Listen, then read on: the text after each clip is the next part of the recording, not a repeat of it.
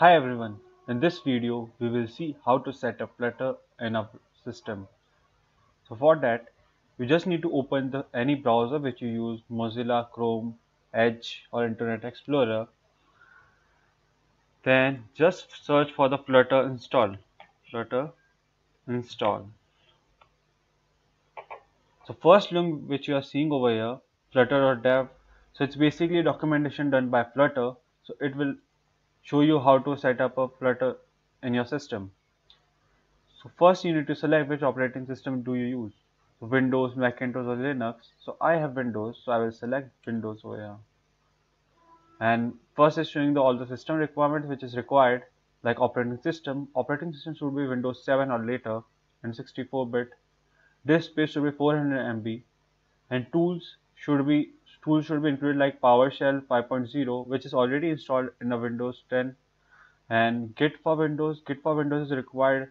Once you install it, after it, suppose any update comes, it will pull from the repository of the Git. So that's why it requires Git for Windows. So please install Git for Windows if you are using Windows 10, and please check if you have 400 MB of space. Then just press this, so it will give a prompt of downloading it. So just take it, and save this. But I will not be doing it because I already have it in my system. After that, you just need to unzip it and then place it into the local disk C src in Flutter.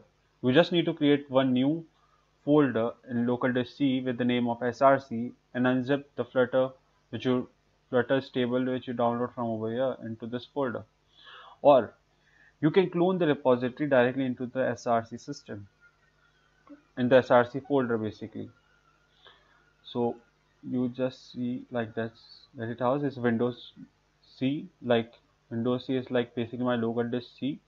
You need to go into src, and in this I have placed the Flutter, the stable which I downloaded the SDK. Then after that you need to set the environment variable path. So for that you need to search environment variable.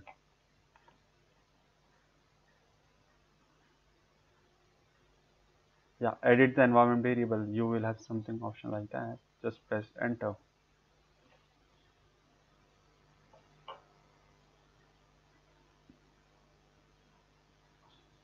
Environment variables. Then over here in path you need to edit Microsoft Win. No, the system variables. Yeah, in this path you need to add like flutter src.bin, c src flutter bin. You just need to add something like that. Place colon, then c src flutter slash bin. Basically, is the path where we have placed a Flutter SDK. So after that, you need to download Android Studio and VS Code. Once you download it, you need to go into VS Code, go to extensions, and search for Dart and Flutter extensions. So in my system, Dart and Flutter extensions are already downloaded. So in this place, you will have the install button. Just install that, both Dart and Flutter. For Android Studio, you need to go to Files, Settings, then you need to select the plugins. Over here, you need to search Dart.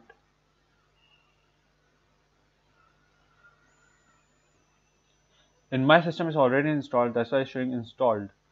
You in your place, it will be showing something like this install. You need to just click on that. It will install directly. So once all of these things are done, just open command prompt cmd and run flutter doctor. If your Flutter is perfectly been set up in your system, it will show you all the text without any error. If there is any error, it will show you like what to do, how to fix it. Like suppose your Android license is not verified, it will show you which command to run. Then you need to accept the license. Then it will work. It will show you the tick. So anything, if you have any problem, just search for it.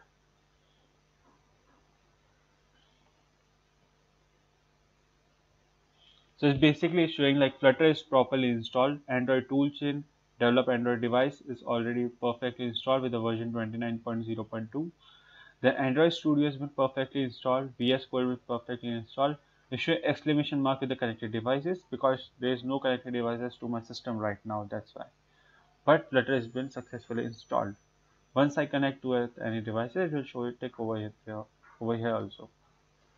So with this, we are done with the Flutter installation. Thank you.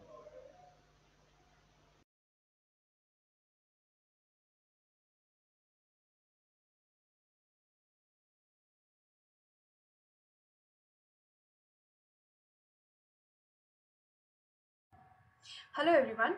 So in this video, we'll be starting by creating our first Flutter application. I'll be using Visual Studio Code, but you can also use Android Studio. So for creating your application, press the keyboard shortcuts, Ctrl Shift and P, select Flutter New Project, name your application. So I'll be writing it as first Flutter project, save it in the desired location, and then you'll see the visual code would automatically be creating a lot of iOS as well as Android files in the left hand side. See, so the Android has a lot of build.gradle, the manifest file, and iOS also had a lot of info.plist files, related files. You'll also see something called pubspec.yml. So you see, it's very important for our Flutter application because it has the name of our application, the description, the version, and also in case you import a lot of external libraries to your application, you will be writing their versions as well as everything here side to make sure that they are implemented in the application. Also, all the images, if you want to add images to your file or if you want to add any type of font in your file, you have to add here to make sure it is implemented in the application. So pubspec.yml acts like a backbone and it contains all the type of fonts or external libraries or anything that you want. Also in dependencies you will see something called as Cupertino underscore icons. So what is this for? So this basically contains a lot of icons which are to be used in the Flutter application, which are compatible with both Android as well as iOS. So you don't have to worry about importing everything and adding images here. You can also add icons from the inbuilt icons which are present here. Okay, apart from that we have two Dart files, so we don't need a widget underscore test, so I'll be deleting it. In the main.dart you will see there are a lot of things. So first of all, there's importing some packages, there's some functions, some class, and also a lot of comments for us to understand what this board is all about. So we'll be starting from scratch and removing all of that. So let's start with our code now. So first of all, I'll be importing the package. Which package is it? So it's the material package. What material package is, basically it contains all the material design. So material design is something which contains all the rules and the constraints which are there for us to display the application in web as well as Android or iOS. So material design takes care of all of that. Then if you have studied Java before, you know that inside a class there's function called void main. So it acts as the entry point to the Java code that you have written. Similarly, there's a similar function void main which acts as an entry point to our application. Inside this, all you have to do is write another function which is run app. So what run app is? So run app is another entry point, or as you can say that inside the void main function, the first or the most priority is given to the run app function. So whatever is written inside the run app will get implemented first. Okay, so in the run app I'll be writing a code for displaying a simple text on the screen. So text will be displayed using a simple widget known as text. Inside this it accepts string values, so I'll be writing this is our text. To see what's the outcome, all you have to do is debug and go to debug with Dart and Flutter. Here you can select the application or the phone, where do you want to run the application, on an emulator or in the phone. But make sure when you're using an emulator, you have to download it first. And also in case of mobile phone, make sure there is debugging enabled in your phone application. So let's see what is the outcome after some time. So for running this application, there are two ways. First, you can use your phone and run this application on your phone, or else you can also download your emulator and run on that. So in case you want to use your phone, all you have to do is go to your phone, about device, and then click on your build number for 10 times. This will enable another option called developers option in your phone. There you also have to enable USB debugging. So whenever you connect your USB to your laptop and then your phone, you will be able to download your application in your phone and then run it. Otherwise, in case of emulator, you can go in the fourth option, run and debug, and select run and debug Dart in Flutter. So here you will see two options. First is the name of emulator in case you have any, and the second is the name of the device in case you are connecting it through a USB. So you can select either of them.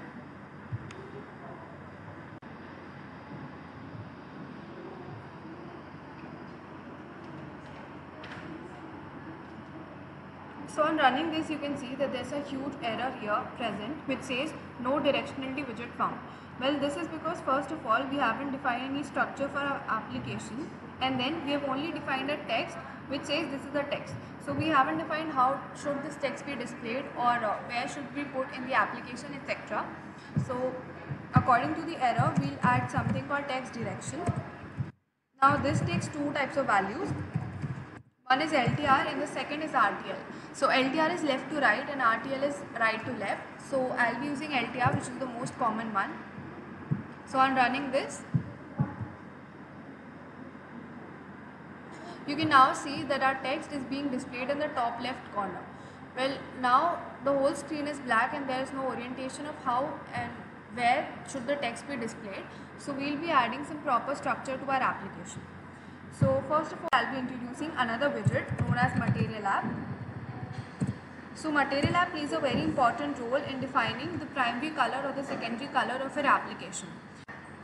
So in case you have done native application before, you will notice that there is something called primary and secondary color for each application. So Material App can be used for this also.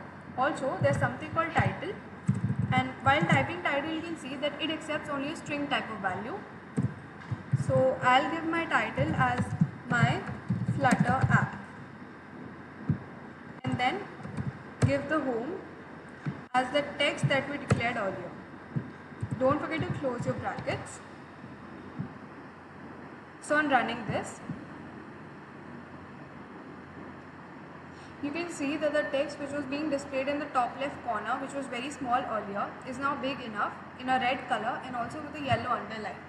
This is proper than how it was displayed earlier, but still we don't want our application to look like this when the user clicks on it or opens it. So to change some more orientation, I'll introduce another widget which is known as scaffold. So scaffold acts like a boilerplate for your code. So on pressing control space, you can see there are multiple options present like app bar, background color, bottom navigation bar, body, drawer, etc.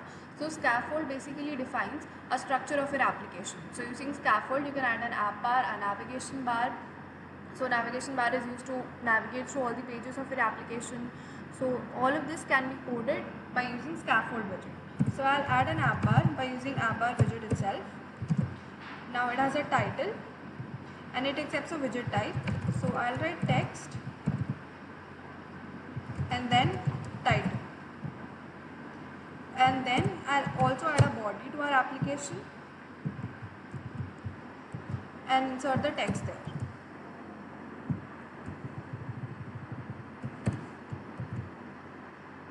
So on running this, let's see what's to change. So earlier we had a black screen with a red text, but now we have an app bar and a body, which is very promising. Now we have to understand the difference between the title that we gave in the scaffold and the title that we gave in the Material App. So when we wrote title in the app bar, it is being displayed here. So what about the title that we wrote in Material App? So when you press this button, which shows all the present applications in your phone, you will see that whatever title that I wrote here, my Flutter app, is being displayed here. So the title that we write in Material App is used to show the text whenever your application is in background state. So we prefer our title to be very small whenever it's in Material App so that it doesn't take much of the space. Also in app bar also we prefer our title to be very small because more of the application and information should be shown in the body itself. Now I don't want my background color to be white but something else. So this scaffold I can change it by using background color and give another color like colors.yellow. So colors is the inbuilt thing which we imported when we were importing this package material.dart. So on running this, you can see that the background color which was white earlier is now yellow in color. So you can similarly use many other colors other than yellow. So there are many inbuilt colors like amber, black, blue, cyan, orange, etc. So other than displaying the text, I also want my text to be displayed in the center. So I'll use center widget, close the bracket.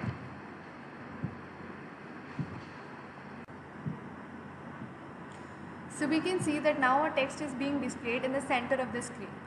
So this is what center widget does. It displays our text in the center of the screen. So this is all about this video. We learned about how to create our first Flutter project, and also we learned about many basic widgets like run app, material app and scaffold, which are very crucial for building our application. We also learned about the different titles which can be given in our application, and about the center and text widget which can be used to change the appearance of our widgets.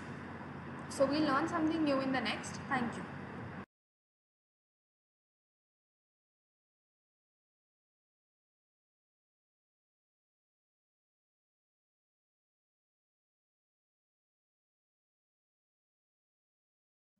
Hello everyone. So in this video I'll be talking about how can you organize your code as well as try changing the code and trying to send that to other location and check if there's any change in the app or not. So first of all, what we can do is instead of writing our all the functionalities in the void main, we can create a class. So I would like to name my class as my class. Now the convention says that you have to name your class and the first letter is always to be capital. Then it should extend something which is known as stateless widget. Not exactly stateless widget. So stateless widget is something that is stateless, so it doesn't change its states whenever the application is running or throughout the application.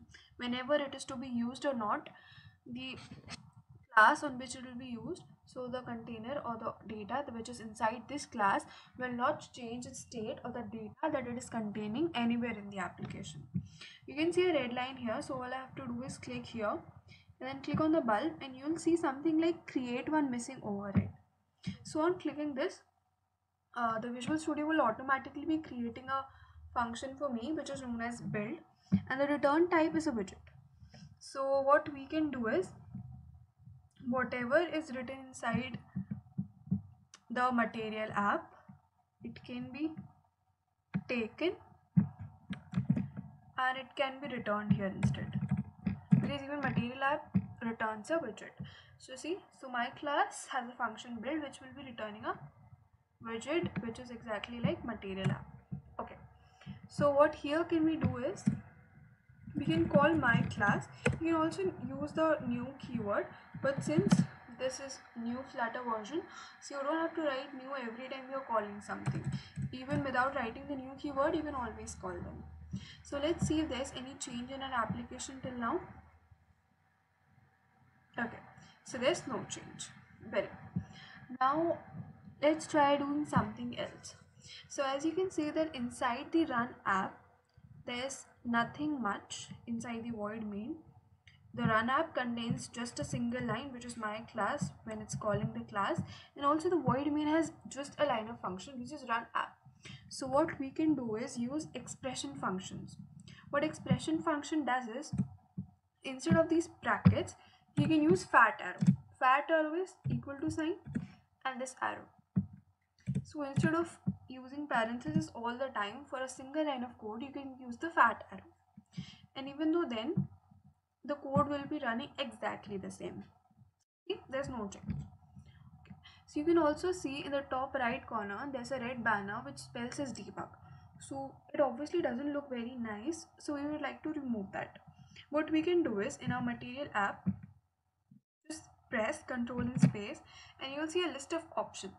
In here you'll see something known as debug show checked mode banner. On setting it as false, what you're doing is you're telling your Flutter or the Dart that you don't want the banner to be displayed. So keep it as false. So see, now the top right corner is free of the banner which was present earlier. So this was all coding using a single Dart file. Now let's try doing all of that but using two Dart files. So what I'll do is in the lib, I'll create a new file and name it as second file. Also the naming convention here follows that you have to start it with a small letters and also have an underscore in between. So in second file, similarly I'll import a package which obviously will be material design. So material.flutter, great. And I'll be naming this class as my second class, again second class being with capital letters, and this class should also extend stateless widget for now. There is again an error. What you'll do is create a function which is built and which should be returning something. Okay, so what I'll do is take the body from here and return it in the second file. Remove the comma. Okay, so after the second file is done completely, what I'll do is in the main.dart I'll be calling this class which is second class. So in the body I'll be writing second class, and as I'm typing it you can obviously see that it is automatically importing the package which is second file.dart. So I'll be clicking it and it is automatically imported. So let's see if the application works the same or not. This is still the same, and to check once more all we can do is change the text here. So we can write this is it. Let's see if the change is visible here. See, so it is perfectly fine. The underscore file.dart is visible in the screen itself. It also still has a title which is my Flutter app, which was given in main.dart. Okay, so in this video all we did was first of all managing how can we write less number of code and not write everything and clutter everything and void main. So we can use classes for the same, which extends stateless widget or stateful widget, about which we'll be learning in the later videos. Also about the debug show checker mode, so that there is no banner which is present in the top right corner, it's not there anymore. Also by creating other Dart files and calling them and ensuring that there's no change in the application itself. So this is it for now, and in the next video we'll be adding some logic to our code, so that because all of this that we studied right now is all about presentation, but the code also has to have some logic. So let's try to do that in that next lecture. Thank you.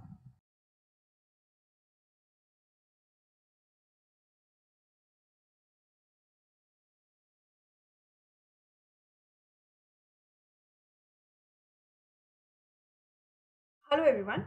So in this video we'll be adding some logic to our code. Till now all we have done is added some text, some color or some title bar to our application. But our code also needs some logic to work upon. So in this what we'll be doing is generating some random numbers between say 1 to 20. Whenever a user opens an application, he or she will be displayed with random numbers which are between 1 to 20. So for that we'll be creating another function, and we can name it as generate numbers. The return type of generate numbers will be integer. Inside the generate numbers, what we can do is define a variable which is r is the random side, okay, and then define an integer which will be taking that random value. So that will be r dot next int. The maximum value will be 20 because we want the random numbers from 0 to 20. Then we can return an int, so we can return the I which is to be displayed here. So what we'll do is in the text section we'll be writing random number between 0 and 20 is, and then we can call a function which can be called using a dollar sign and the brackets. So they will be generate numbers. Okay, so let's see if this works or not. Great. So whenever you're opening the app, there's a random number which is 30. Let's see if it changes whenever I reopen the application. So on rerunning the application, the random number between 0 to 20, okay, so it becomes 6 right now. So it's changing. What else can we do is, instead of writing this whole thing here, we can also write this and get it returned from the generate numbers itself. So it will be returning not a string, but not an int, but a string. So we can return all of this.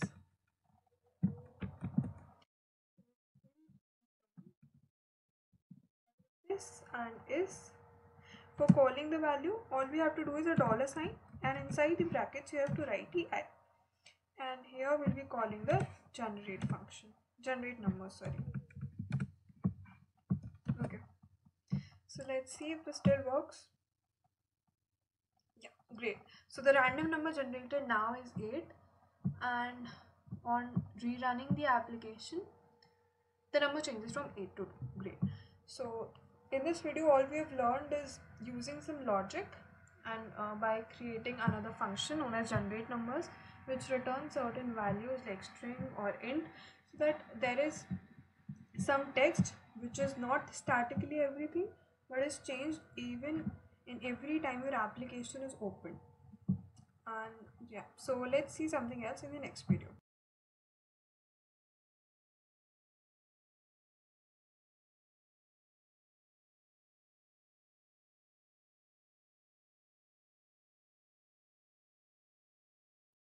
Hello everyone. So in this video, we'll be starting by learning some of the basic widgets which can be used in Flutter. So we have already learned about what is an app bar and how can we add a title to the app bar. So now let's see how can we add some icons as well as additional text to the app bar. So go to the app bar widget and press Ctrl and space. You will see a list of attributes which can be used. So the first one says actions widget and the input is list of widget. So let's try to add an icon here. For adding an icon, type icon with I capital and inside that icons with I capital. And as and when you press the dot, you'll see a list of inbuilt icons that are already present. So out of these, I'll select settings. So let's see what difference does it make. Okay, so in the top right corner, you'll see a settings icon. So similarly, you can use any icon and try to implement something like whenever you click this icon, the user of the application is taken either to the user profile app or the logout page or similar like this. Okay. Similarly, let's try to add some additional text here. So there's something called bottom attribute which takes preferred size. Inside preferred size, I can add the child as some text which says this is a text in app bar. Okay. So after running this,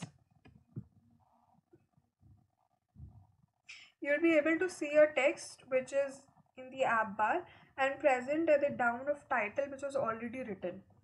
So since the app bar looks kind of small right now, so let's try to increase its height.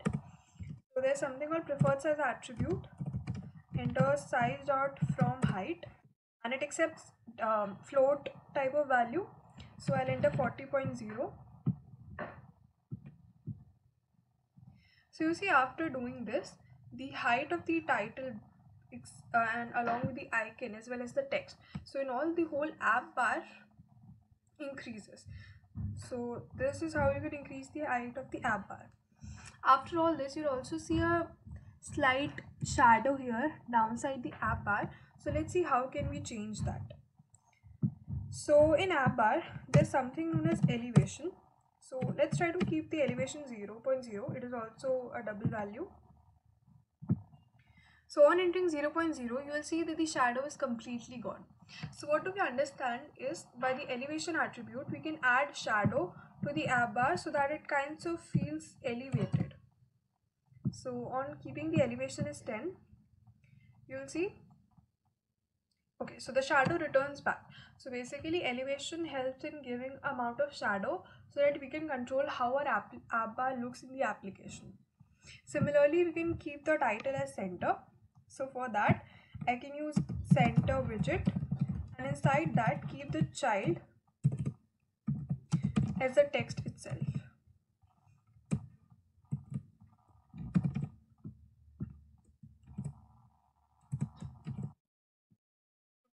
On doing this, you can see that the title now is centered.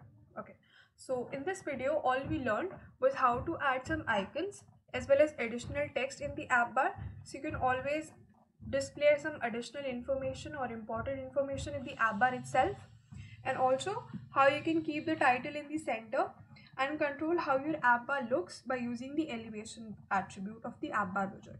Thank you.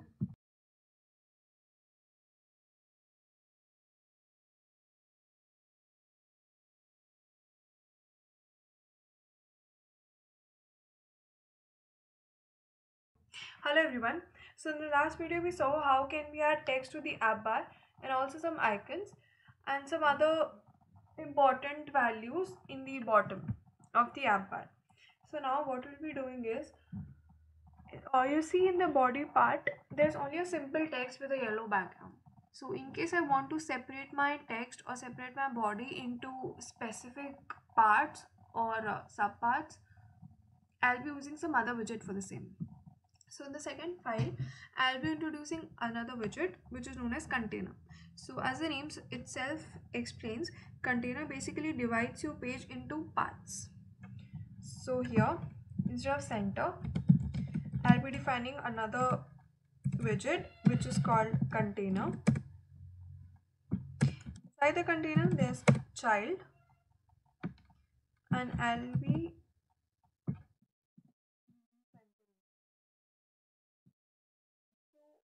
see there is no change that is present here. So in the container has a lot of attributes which includes height and width, and they accept double type of value. Inside height I'll give 300 and width also is 300. Maybe give it a 6.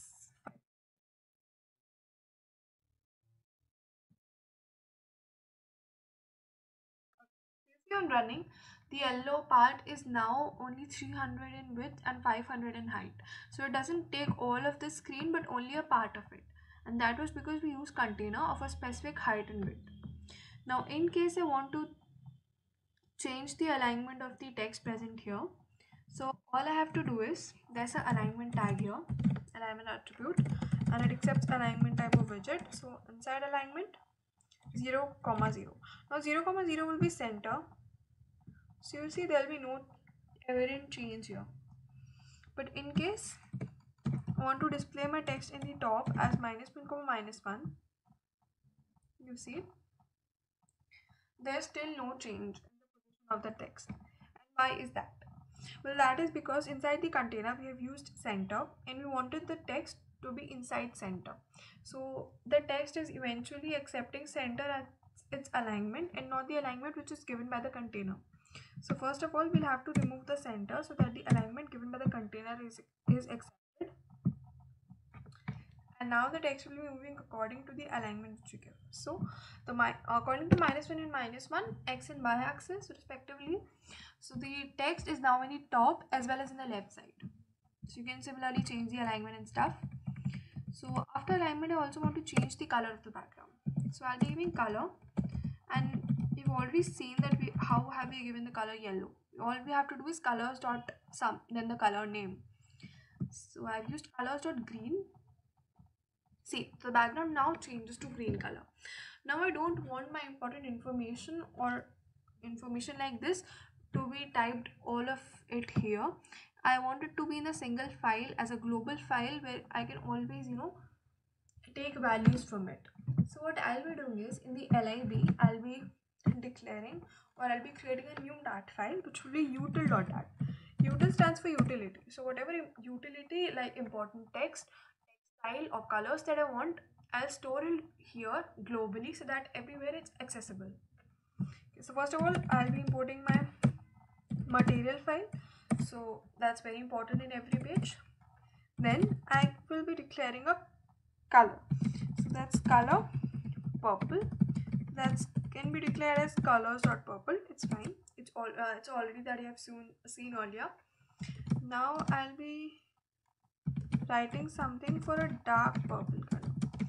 So what I want is, in case you know the hex code or the value, I can always type that. So inside color and not colors, inside the bracket, at first you always have to type 0x and capital 2 times F.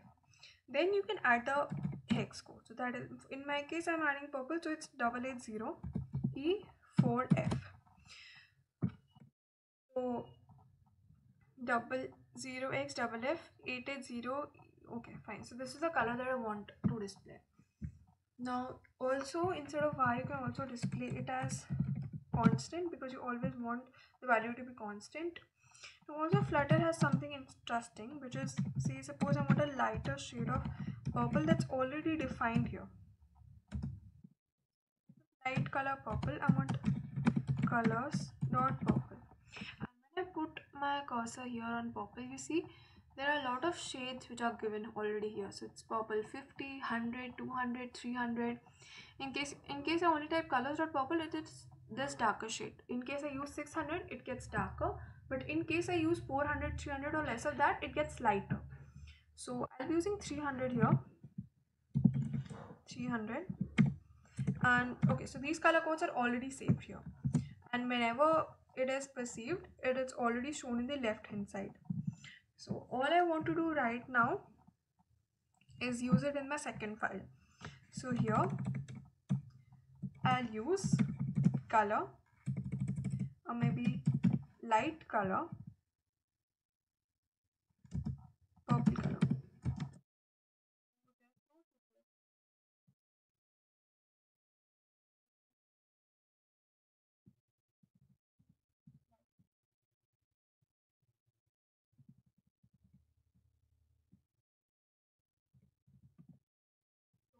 Light color purple is now visible, and also the dart will be automatically importing this field.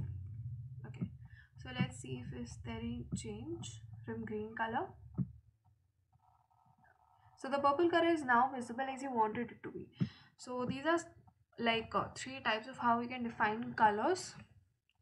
And you can similarly not use purple but any type of hex code if you want, or even Dart and Flutter has a lot of inbuilt colors. So you see there are accents, amber, black, blue, brown, cyan. There are a lot of colors present here. You can always use them. So if we have colors, we also know something which is called gradients. So gradients is basically a mixture of different colors which can be used to display a more attractive way. So in case you want to use not a single color but many colors, so there's another attribute which is already present in container. So what container has is called decoration, and decoration accepts box decoration. Inside the box decoration, I want to apply some gradients. It's already present a gradient. Now also it has a lot of type of gradients, so they can be linear, radial or sweep. So I'll be using a radial gradient for the same. For the radial gradient, first I always have to choose some colors. The colors have to be in a list. So I'll choose colors dot green, then colors dot blue, colors dot orange, and some colors dot pink. Okay, so the colors are now set here, but you always want your gradient to start from somewhere, the color part to start from somewhere and then end somewhere. So I'll be writing stops. So stops are basically to stop the color. So say suppose I want to stop the green at somewhere, so it accepts double point value. So I'll be writing 0.2, then 0.5, 0.7 and 1. So all the value ranges from 0 to 1. So the color has to stop somewhere from 0 to 1. So since there were 4 colors, there are 4 stops similarly. Now over the center alignment of whole of that thing, from x-axis to be 0.1 and y-axis to be 0.3. Alignment is always between -1 to 1. So any value between -1 to 1 in x and y axis always are used in alignment. And I want the focal to be around, so again in alignment I'm using the focal to be -0.1 and then I guess this will be it for displaying how I want it to be. Also, once you run it, okay, so you see a lot of error. Why is that? Because you can already read from here that you cannot provide both a color and a decoration. So since a decoration box can always have a background color, it provides a gradient and not what all. So either you can have a background color defined by the color attribute or a decoration. So I'll be removing this color.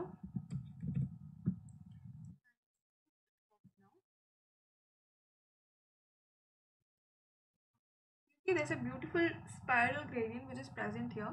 The green color starts from the center till 0.2, the blue color from 0.2 to 0.5, and there's orange from 0.5 to 0.7, and light shade of pink which is present from 0.7 to 1. So all of that completes our look, and this is how we can use a radial gradient. You can also use a sweep gradient or a linear gradient for the same. And I would like my text to be displayed in the center. It will look better, so I'll give it 0, 0.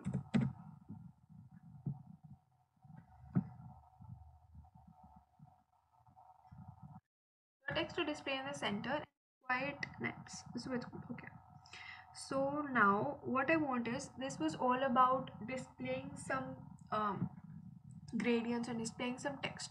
What I want is, in case now I click on this text, some message should be shown on the screen. So what I'll do is, there's something which is known as gesture detector. So a gesture detector is present. So inside the child text, I'll be defining something known as gesture detector. Inside a gesture detector also has a child. So let it be the same text which we used earlier.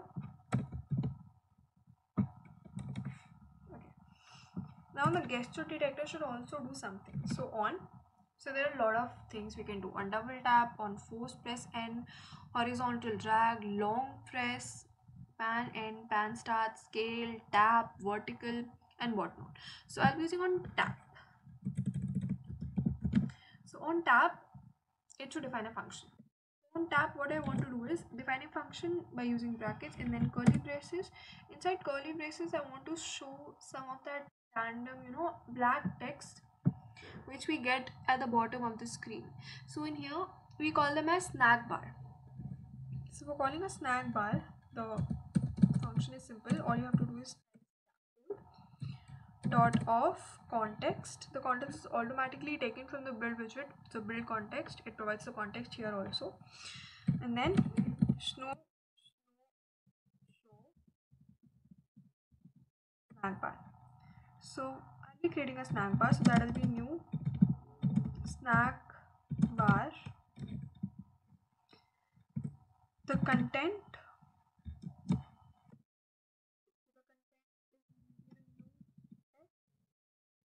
that it was pressed. I want the duration. So I want the duration to be, so I can define them in days, hours, microseconds, or milliseconds. So I'll give it in seconds. Maybe 2 seconds is enough of time. Okay. And also I have to close the function by a semicolon. So let's see if it makes any difference or not. Okay. So this is the text. In case I click here, you see, I get a snack bar at the bottom, which displays it was pressed. So gesture detectors can be basically used everywhere. You can also use it here. when we talked about app bar, we also had some icons, right? So in case you want to display some logout option or the user information, you can always use gesture detectors on the app bar or any widget that you want something to do after it is tapped or any action that is performed on it. So you can always display something like snack bar, you can go to pages, or you can change the values here maybe. And so that's it. So in this video, all we have learned is basically, first of all, use of containers, which can be used to divide the pages. Also its various attributes like color and decoration. So decoration can be used to give a gradient effect or any type of gradient effect that you want here.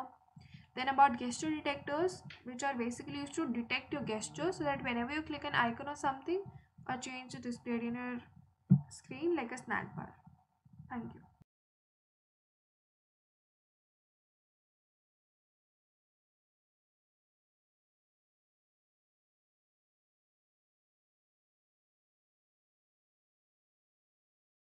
Hello everyone. So in this video, I'll be introducing some new widgets which can be used in Flutter. So in the earlier video, we created this text, and when we click on this, a snack bar was displayed. So you see the text is not quite visible. So I'd like to make some changes to the text widget. So inside the text widget, press Ctrl and space to see more options. Choose style, which accepts text style widget. So I'll give it as text style. Inside that, I'll give some color. So color can be colors.white.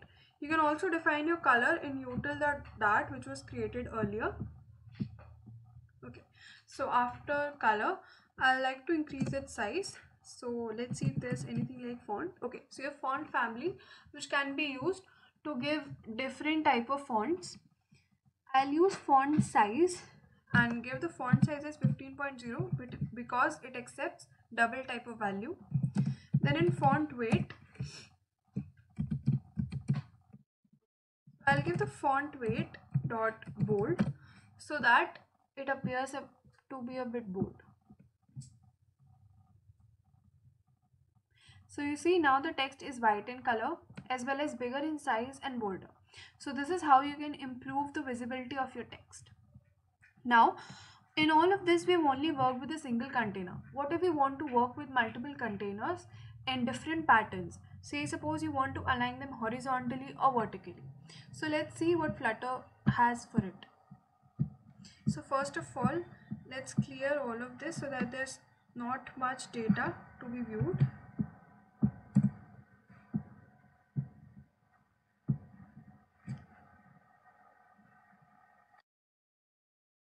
So we only have a yellow color container. I like to remove this container so that there's no confusion, and give this a color which was light purple.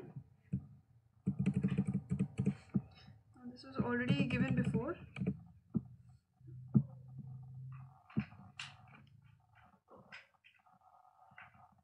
So as of now, we only have a container which is of light purple color. So let's try to add 2 to 3 containers in a row.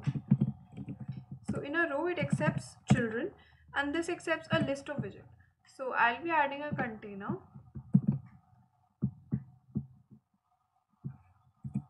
So after adding a container inside it, I'll also be adding another container whose height will be similar to this. So it will be 500.0 and width will be 100.0, and give it a color. So colors dot green. Let's see how is this aligned right now. Okay, so you see that right now the two containers are in a row with hardly any space in between. So what can we do is, inside a row we have another attribute called main axis alignment. So what main axis alignment does, it defines different type of spaces which can be used.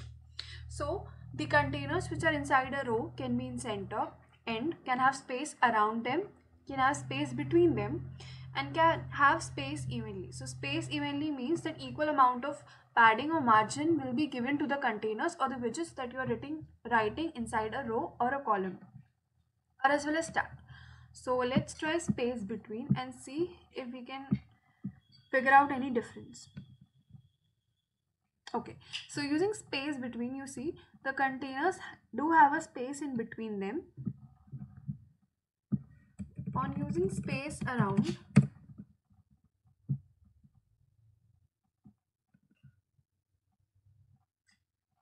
okay, so on using space around, what you will see is they have a space in between, but also they have a space after on the left as well as right side of them. So the difference between space around and space between is that space between only takes care of the space between the widgets that are defined in a row, but space around also creates a space on the left as well as right. So both the sides have some amount of space between them.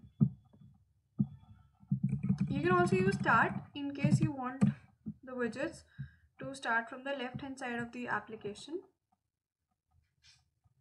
See, so now they are aligned at the start, and similarly you can use center or end. So now let's try to align them in a column instead of a row. Column, and the main axis alignment is still start here. So you will see that the containers are now aligned in the top, but there's an overflow here. Well, that is because the combined height of the container, the two of the containers, is much bigger than the size of the screen of the emulator or the mobile that you are using. So we can figure it out later, but right now let's decrease the height of the containers. It helps. Great. So now the containers have 50-50 height, and also they are aligned in the top because their main axis alignment is start. Let's try space between.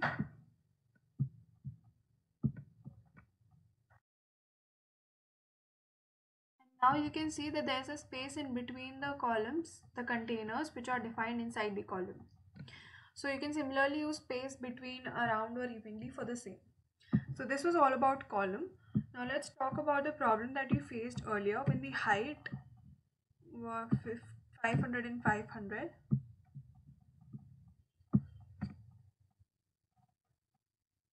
So what I can do for solving this is I can define the column inside another widget which is called single child scroll view, and give the child as the column itself, and close the bracket here, and let's see if we can find any change. So you will see the problem is now resolved, and also you can scroll through the containers that you have defined inside the column. So what single child scroll view widget does is basically defines that whichever child is defined inside this widget becomes a single child, and the users can scroll through the single child. So you can easily scroll using a emulator as well as your application. You can add containers inside a column and also add icons or anything else like so let's try to add an icon.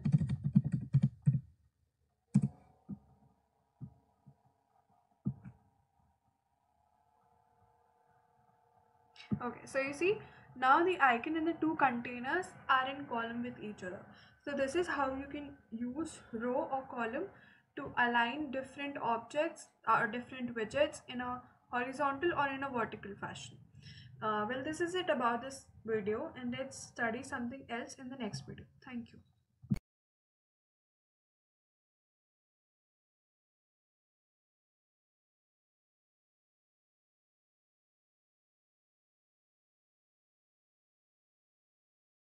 Hello everyone.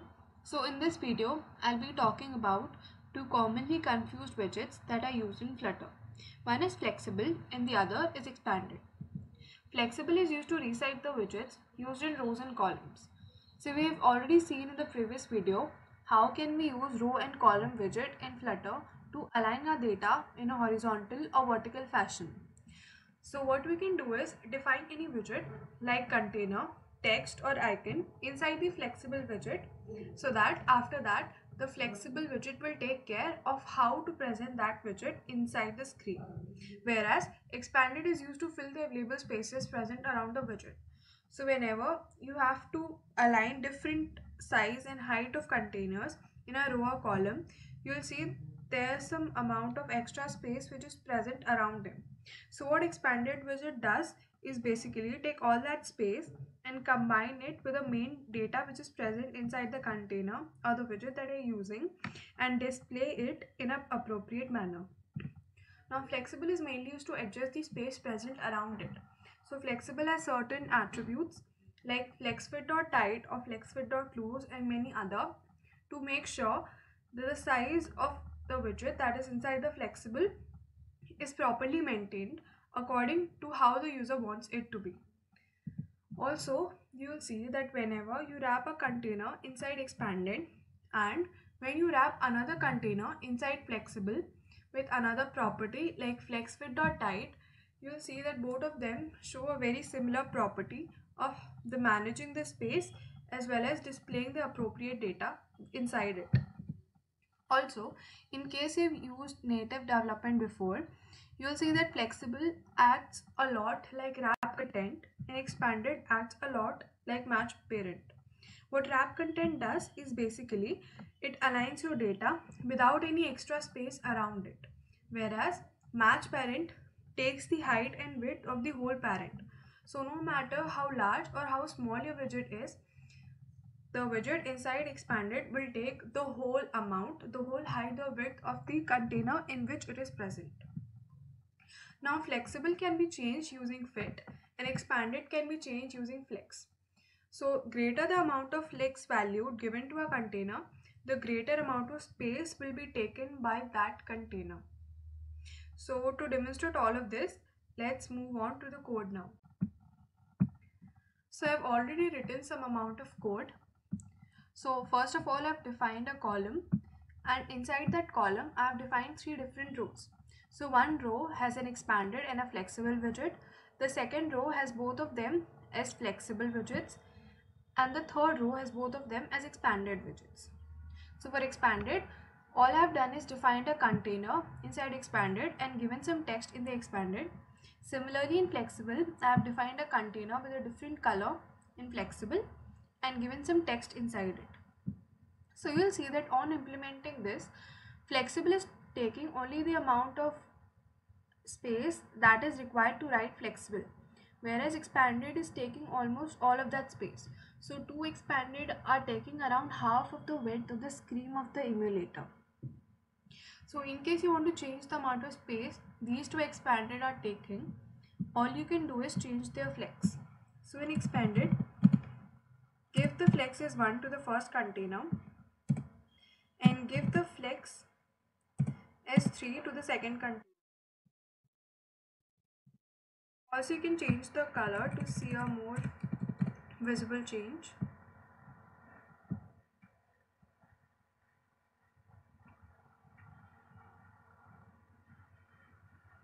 On implementing this, you will see that the first container which has flex of 1 has taken only 1/4 of the screen, whereas the second container which is red in color has taken 3/4 of the screen.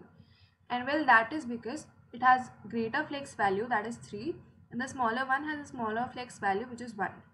So similarly, you can use flex fit or tight or loose in flexible widgets to control the amount of size of the container that is being taken by both of them. So this is all about this lecture. We'll learn something new in the next. Thank you.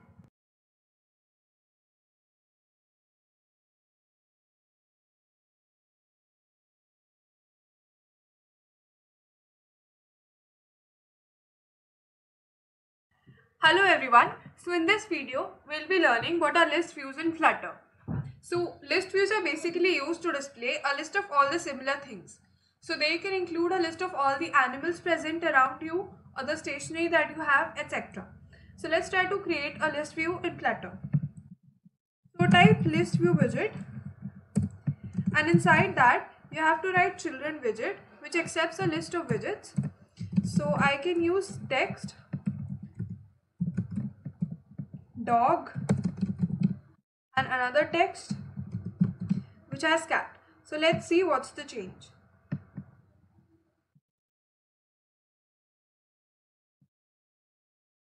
So on running this, you'll see we get a list of the items that we have already written here. Now in case you want some structured list to be displayed, we can use another widget which is known as list style. The list style has certain properties. One of that is title. So inside the title, you can write dog and you can define another list style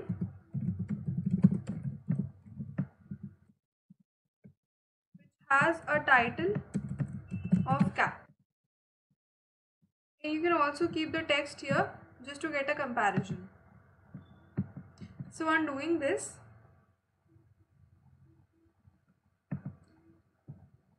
so you can see the dog and cat are now being displayed as list style here, and the cat is somehow a bit smaller. So you can see the list style is already has some attributes inbuilt in it, due to which there is a lot of padding as well as margin around dog and cat.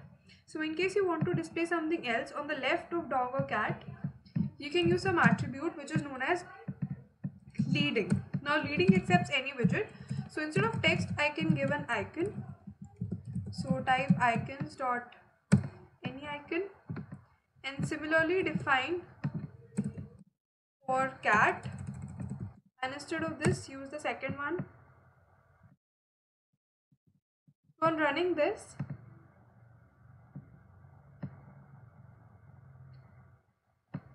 you can see on the left side there are two more icons which are being displayed that we have defined in the leading itself. And now also, since you can also define something in the left, you can also define something in the right. Now that is defined using trailing. And similarly, you can add any widget.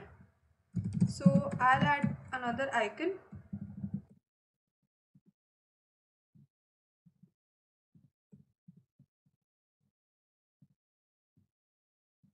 On implementation, you will be able to see another icon on the right side of dog and cat, which we have defined here in trailing. See? So you now have the access time icon in the right side of dog and cat. Also, after you define your list, in case you want to add some more description to the title, since the title is always meant to be a bit small, you can also add subtitle. So subtitle can contain anything used to describe the title. So I can write this is an animal, and similarly I can add the subtitle in cat.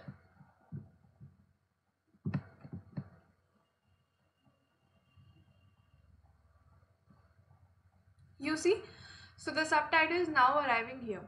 So here you can clearly see the difference between defining a normal text as well as defining a list inside a list style, which structures your data for you, so that on the left, right, you can add some icons or whatever you want, as well as some mini description in the below by using subtitle. So apart from the list view, let's see how can we add padding or margin to a container. So define a container here and give its child as text cat. So for defining any margin or padding, use margin. You can do it using edge insights. Now it has three types: all, only, or symmetric. So all is used whenever you want to give margin to all the four sides, that is top, bottom, left and right. Only is used whenever you want to give margin to only one side, and symmetric is of two types. So it is either horizontal or vertical. Horizontal is used whenever you want to give margin to the left and right side, and vertical can be used whenever you want to give margin on the top and bottom. So let's use symmetric here and give some horizontal margin as 30.0. Now it accepts double value, and give some color so that we can easily differentiate the margin. So on implementing this change,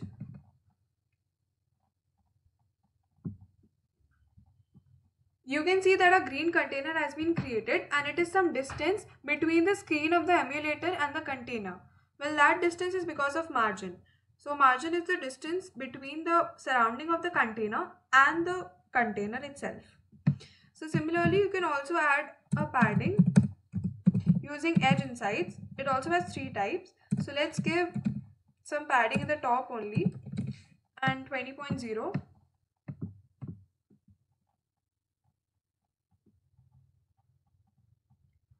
So not adding the padding. So after adding the padding, so after this, you can see that there is some space between the cat as well as the container. So padding is basically the difference in the screen.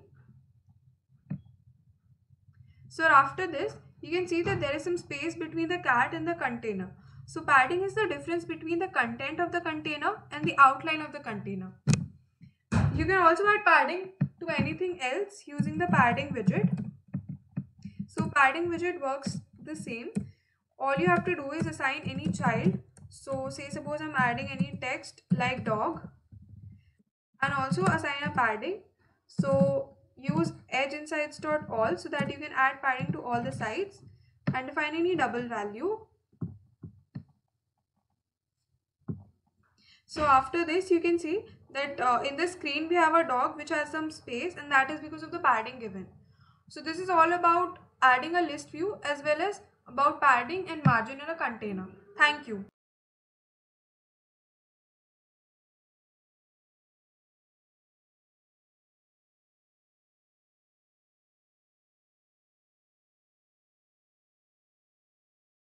Hello everyone.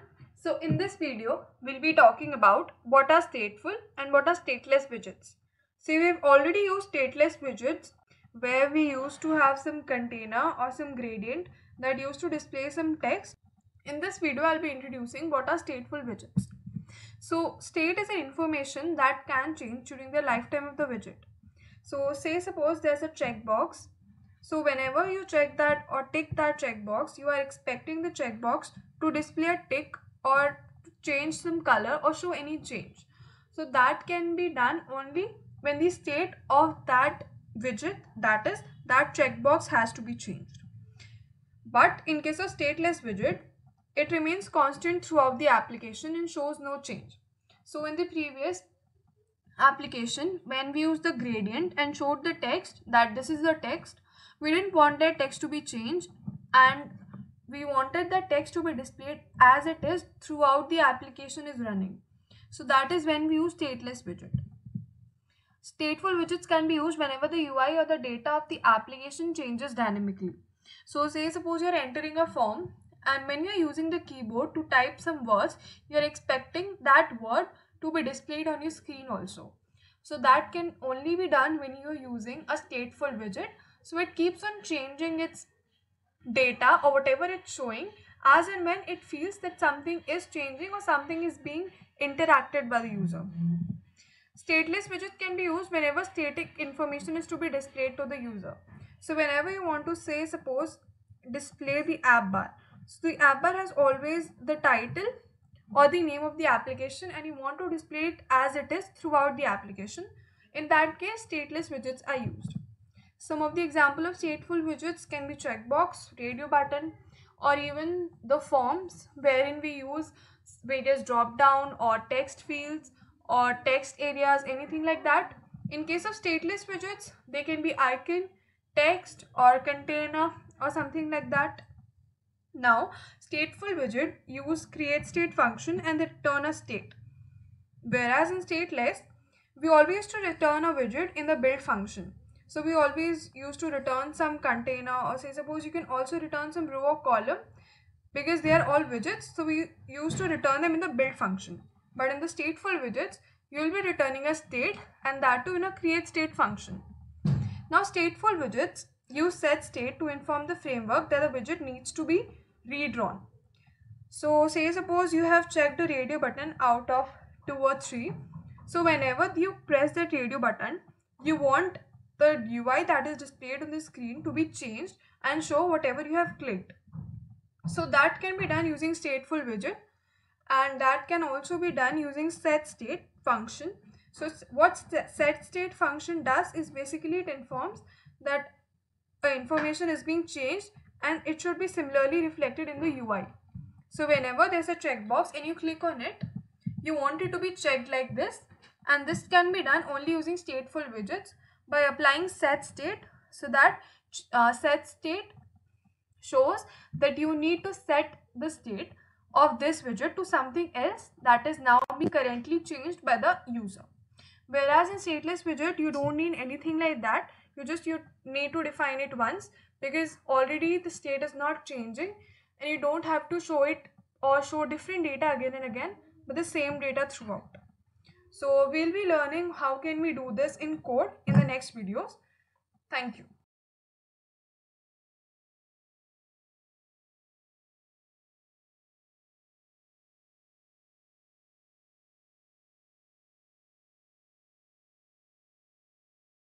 Hello everyone. So it's that time of the video where we explore the stateful widgets. So in this video, we'll be creating some forms and take different type of inputs from the user by using different form elements like drop down, checkbox or form field, and then we'll be saving it into our database. So let's get started. First of all, your class will extend from a stateful widget, and it will contain a function called create state, which on the left and right hand side will take the name of the state that this second class has. So then you'll have to create another class which will be the state itself, and the state will be extended from the state of the class. So every class is a state, and so this state will be extended from the class itself. Then let's see how can we create a form in Flutter. So we already have a widget known as form in Flutter. So inside the form I'll be defining a column, and inside column I'll be defining the different form elements so that they are displayed in a proper manner. So the first element is text form field. Text form field is used to take inputs from the user. So the user has to type out all the values in the text field that is given in the form. Now all it has is decoration. Now decoration has label text and hint text. So let's try to run this and see how the form is being displayed. The label text that was written enter name is being displayed here, and as and when the user clicks this text form field, the name which was given as the hint text is being displayed. So the user is confirmed that whatever data he is typing is for the given text field itself. So next up we have enter age. So in enter age, you will see that as and when I click this, my keyboard changes. So Flutter allows you to customize your keyboard according to the input that you want from the user. So here I have written keyboard type as text input type.number. So the keyboard can be customized in many ways. The first is date time, so you can enter the date time. Email address, so it adds @ and com to the keyboard. Multiline is when you want to write multiple data or a huge data like that of address, so we can use multiline. Number is used to write numbers, so 1 2 3 4 whatever. Phone is used to add some hashtag or asterisk values. Text is used to write simple text. URL is used whenever you want to use www or .com. So these values are added to your customized keyboard. So say suppose you run phone.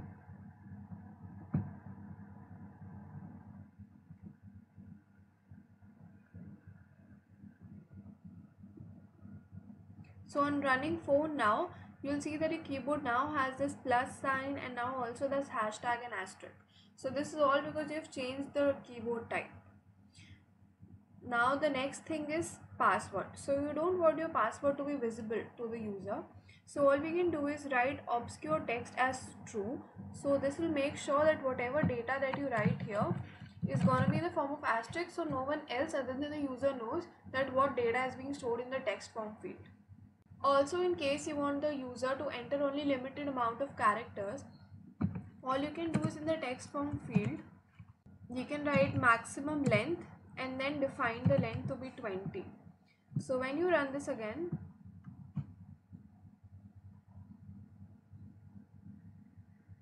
you will see that now the maximum limit is 20. So when you want to write anything like that, and if it exceeds the value of 20, see, so it's not going to, even if you go on typing, it's not going to display here because the maximum character length is 20. So this is all about text form field. Now next is drop down button. So herein the hint is the text that is displayed here, so the user knows that what is this drop down all about. Then the items are all stored in a list. So first of all, I've created a list which is known as locations, and it has some random values like A, B, C, D. Now in this list is being mapped and it is creating a drop down menu item. So each menu item has a child of text of location. So location is the single value.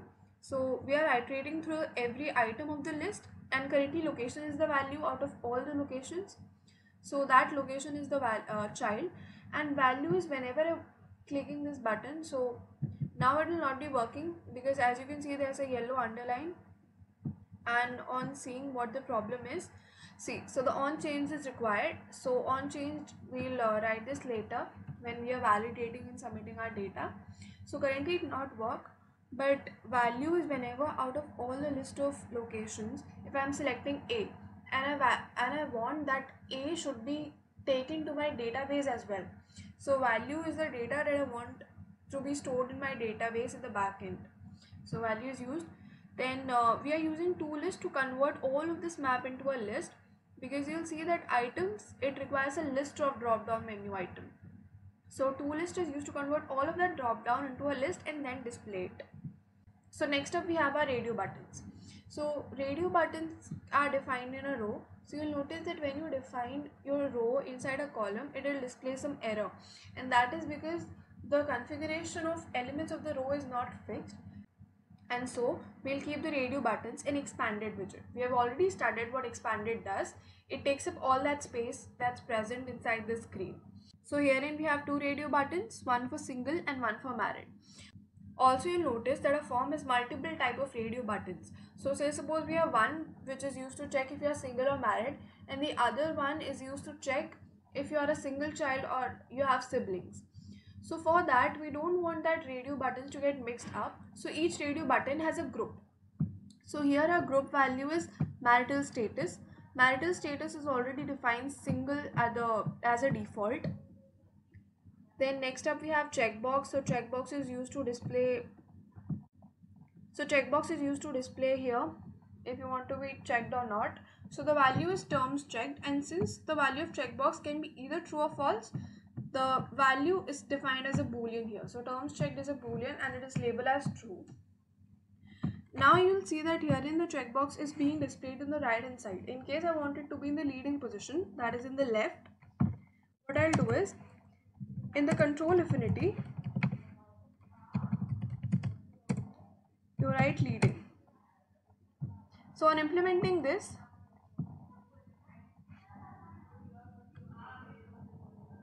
you will see that now the checkbox is in the left hand side. So you can similarly control the position of your checkbox by leading or trailing. So by leading it will come in the left, by trailing it will come in the right as it was before. Now title is used to display the text that this is the checkbox for, and in case you want to check it you can do, otherwise don't check it. Now also the value is displayed in a boolean. Next up we have a raise button. So till now we have already worked with gesture detectors. So now in case I only want to display a simple button, I can use an inbuilt function in Flutter, that is raised button. First of all, I'm defining the color of the button, which is not yet displayed because as earlier stated, on change or on submitted is not present, and we'll be working on that later. So by color I'm defining the color of the button. Then second, I'm defining the color of the text that has to be present inside the button. And then we have the child which says register. So registered is being displayed here. Also you'll notice that in case your screen is small, on clicking any text form field, if a pop-up appears, there will be an overflow. To overcome this, all you can do is wrap up all your form inside a single child scroll view. So we already know that single child scroll view defines that the form is a single child and the user can scroll through this form. And to make it more clear, I've also defined some margin in the horizontal side. So horizontal means left and right side. So there's a margin of 10.0, so it looks more appropriate. So in this video, we learned about various form elements like text form field, drop down, radio button, checkbox, as well as button. In the next video, we'll learn how to validate all this data and then save it to our server. Thank you.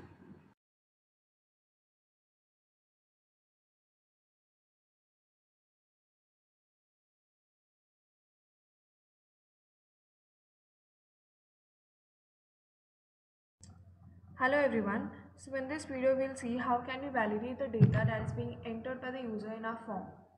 So first of all, why is validation important? So say suppose you're an application, inside the enter age you forgot to customize your keyboard, and now the user can enter any alphabet as well as numeric value or special symbols.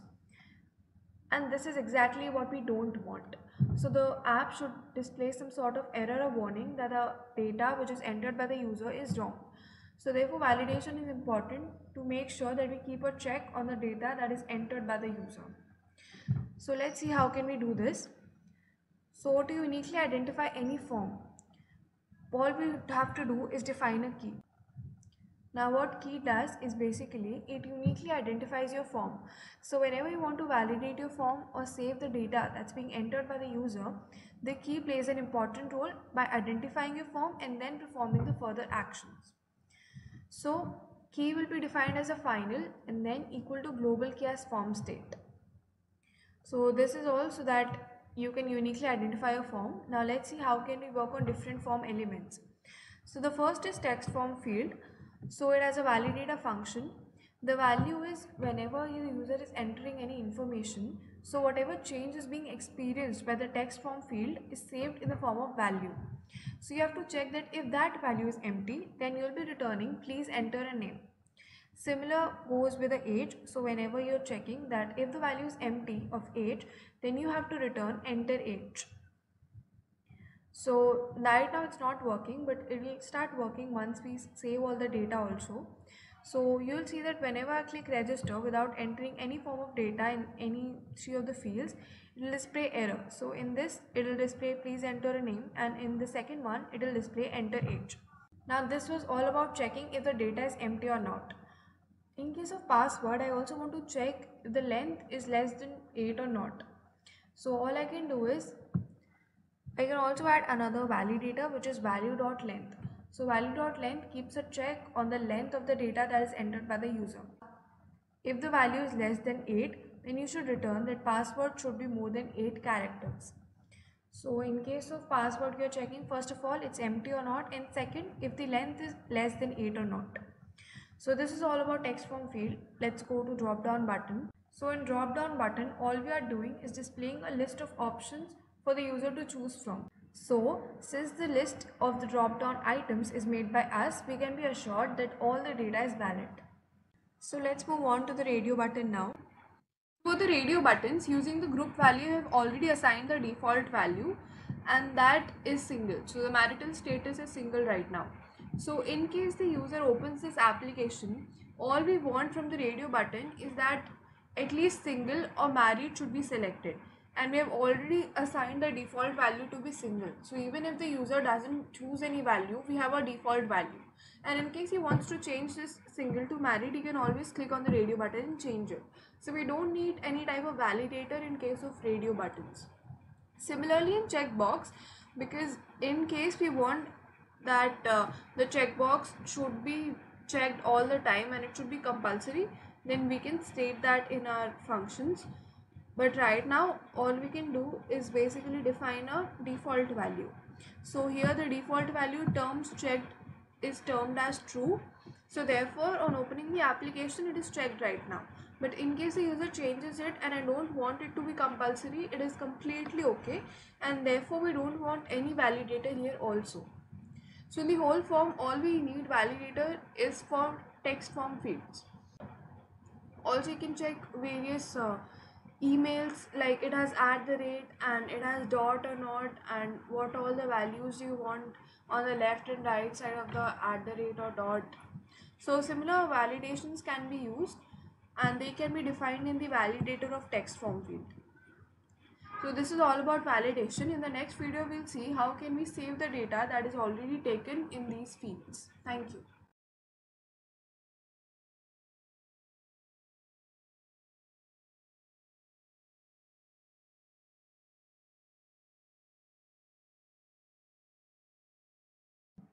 Hello everyone. So in this video, we'll be seeing how can we save the different form of data that we are taking from the user in the form. So first of all, we'll be defining different variables so that whenever the data is being entered by the user, that is saved in these variables and then passed on to the backend. So we have already defined name, age as 0, password. The marital status and terms check were already defined earlier. The locations were also defined earlier for the drop down button. So first of all, moving on to the text form field, we have onSave function, and here value is same, so that whenever the user is typing anything and then he presses a button or on any action, that value of the text form field gets here. And then what set state does is basically change the value of the variable at that particular moment of time. So say suppose you're in an application, in the radio fields you have select married. So as and when you have select married, you want the app to display the change at that particular time. And this is when stateful widget and set state comes into play. So whenever you're clicking anything or changing anything, set state will change the value of that variable at that point itself, so that user can see the change. So on save, I'm setting the state of the name variable as the value which is being entered by the user. Similar goes with password as well as the age. Now all I have to understand is basically that age is a numeric value and text form field returns a string value. So I'll be trying to convert the value into an integer and then pass it to a age variable. Then on drop down button I have onChange function. Similarly, I'll use set state to change the location of the variable. I also in drop down I'll be setting the state of marital status to the value that is then pressed by the user, and similar goes with checkbox type. So here also I'll be using onChange, and inside that I'll be writing set state function to change the value of terms check. And then in the last I'll write a function in the raised button which is known as onPressSubmit. So what I'll do is in this function, first of all I'll check if the form is validated or not, and this is when our key comes into play. So if the value of key is validated, then you have to save the value of the key and then print all the values here. You can also display the value or display some message to the user that the data is being saved. So let's try to run all of this. So in case I don't enter any data here and click on register, you can see that there are red color text present here, and this is all that we have written already in the validator. So here we have written enter age and please enter a name, and that is being displayed here. So in case I write the values here,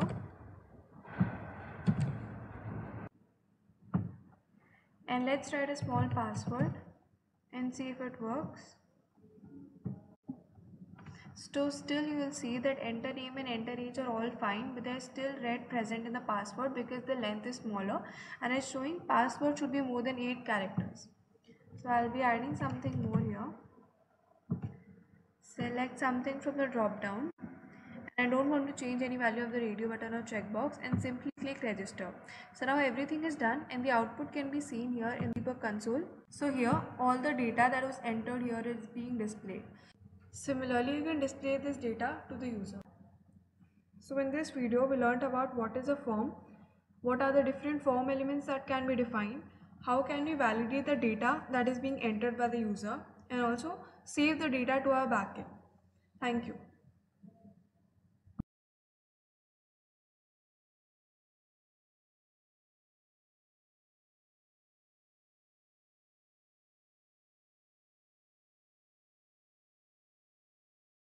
Hello everyone. In the previous videos, we have seen how can we add certain widgets like container, rows, columns, icons, or even text to our page. Now in this video, we'll be seeing how can we create certain other pages like them and also navigate between the two. I'm sure you've never seen an app with only a single page in it. Therefore, navigation plays a very important role in connecting the different pages of an application. So for that, you have to understand some basic concepts. Say suppose there is no application open right now. So what Flutter does is basically it stores all the screens of an application in the form of a stack. Now stack follows last in and first out, which means the last thing that was pushed inside is the first thing to go out when we do pop operation. So now say suppose you open an application and the first screen opens. So the stack will now be pushed with a screen 1 inside it. So now the top of the stack has screen 1. Similarly, when you move to another page of that application, say suppose screen 2, now screen 2 will be pushed inside the stack and the top of the stack is now screen 2.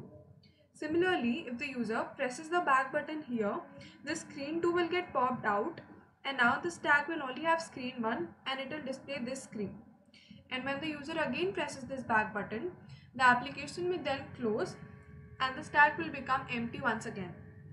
Now let's try to do all of this by using some code in Tactile. So for going to one page to another, from one page to another, all you have to do is create something called routes in the main.dart. So what route does is basically it contains a map of string and widget builder. String is the name of the screen that you want to give on the left hand side, and widget builder returns this different screens of an application. Right now I only have one class which is second class, and that is why I have defined it everywhere. But in case you have more than one pages, you can always add different names and remove the rest of the replications to remove any confusions later. So once you have named your routes in the route section in main.dart, all you have to do is use gesture detectors, and inside gesture detectors you can write some code for pushing and popping those screens.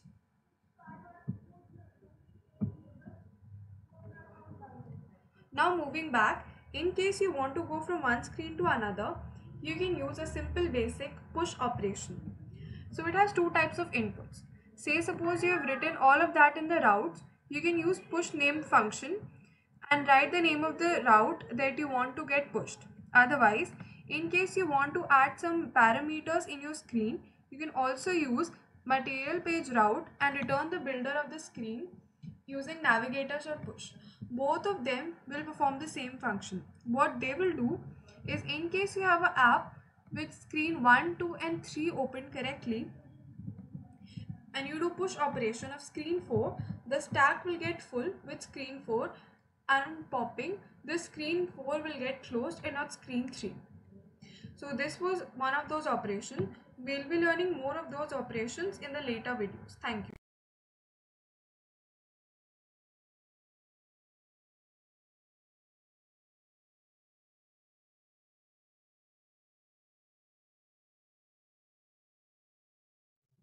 Hello everyone.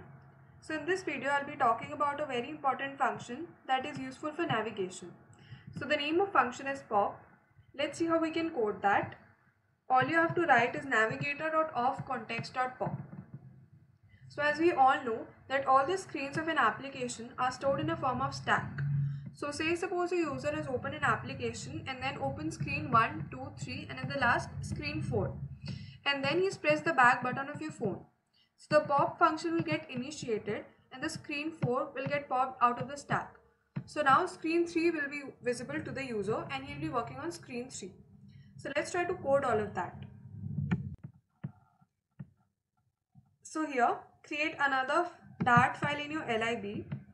I will name it as second_screen.dart. Paste all the code that is already present in first screen and remove the content so that it can be differentiated. I will write a text which says screen 2.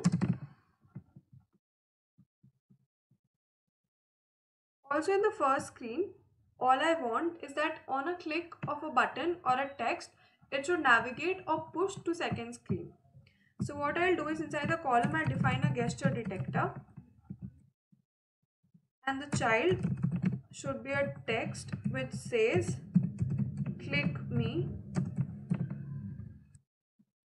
and on tap I'll create a function which navigates. So I'll write navigator dot of context dot push name. Now the name of the screen is not yet defined in the main.dart, so I'll do it at first. Remove all the extra names and also make sure that the name of your class is different. So I'll write it as second page class because every Dart file should have a unique class name. So I will write it as second page class. So all of this is already defined in the routes. Now in the first screen, I'll give my route name, and the route name is screen 2. Also make sure that when you're using routes, your home should have only the class that you want to call as soon as the application is opened. So I'll remove all of this and write second class because it is my first page. And also you have to paste all of that scaffold thing in your Dart file. So whenever you're working with more than one page, you should make sure that each page or each Dart file has its own scaffold, because scaffold has a unique type of app bar or navigation drawer, and in case you want it to be different for different pages, you have to define scaffold for each page. And don't forget to close the braces. Similarly, in second screen, I'll be defining another scaffold.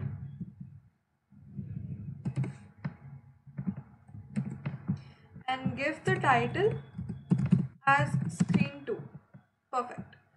So everything is done now. Let's try and run all of this.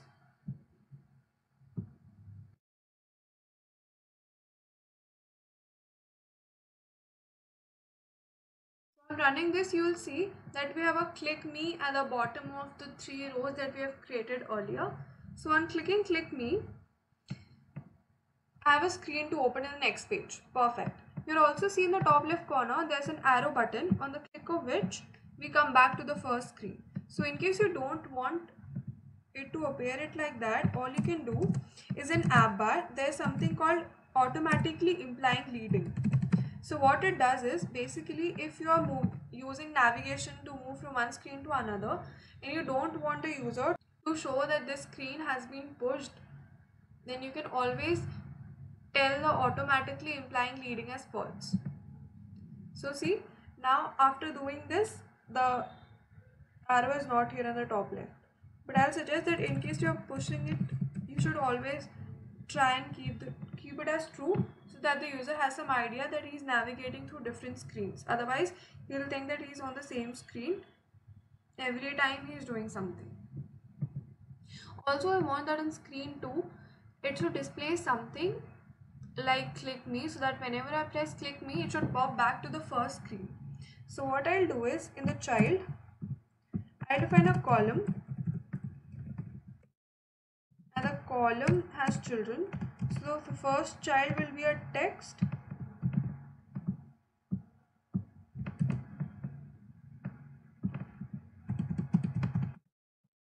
the second will be a gesture detector, and the gesture detector will be a child of text which says take me back.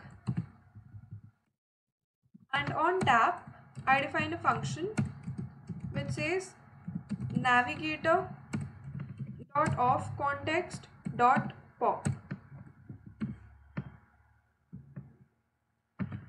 So after writing this, let's see what is the difference. Okay, so on clicking me, I go to the next screen and there's something else called take me back, and when I click on take me back, I'm taken to the first screen itself. So this is how we use push and pop. Also, you'll see that when you press the back button here, we don't want the app to close like it is doing right now. See? So the app closes on clicking the back button of the phone app. But we want to make sure that the user is completely sure that he is pressing the back button, and you want to show him, say suppose some text, that this is the final screen, and after pressing back, you will be closing the app. So what we can do is, inside the material, I'll define another widget which is called will pop scope, and it has a child of our column that was defined earlier. Close the braces. So what will pop scope does is, basically it will question the user that this is the last screen, do you want to quit the application? So except child, it has also had on will pop, which accepts a future boolean function. So I'll add a function here. Let's write some code so that whenever the user is on the last screen and presses the back button, some dialog box will appear. So write show dialog, give the context as context, which is already defined in the build function of your class. You can define the child, but it is deprecated now, which means that it is not used. So use builder,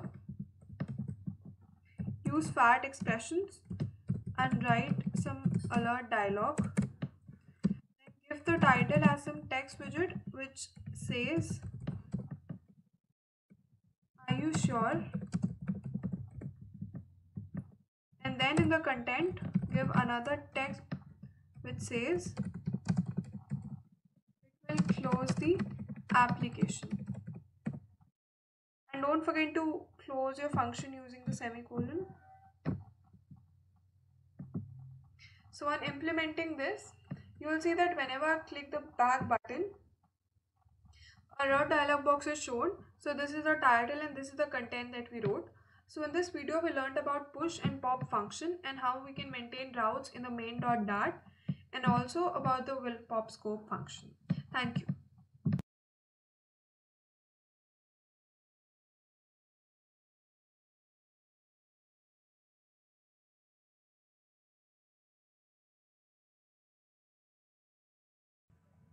Hello everyone. So in the previous video, we have discussed about push and pop function. Now in this video, we'll be talking about some more functions that can be used in navigation. So they are push replacement name function and pop and push name function. Now both of them perform almost the same function. What they do is, say suppose in a stack you have 3 screens and you want to replace the top of the stack with some other screen. These functions can be used.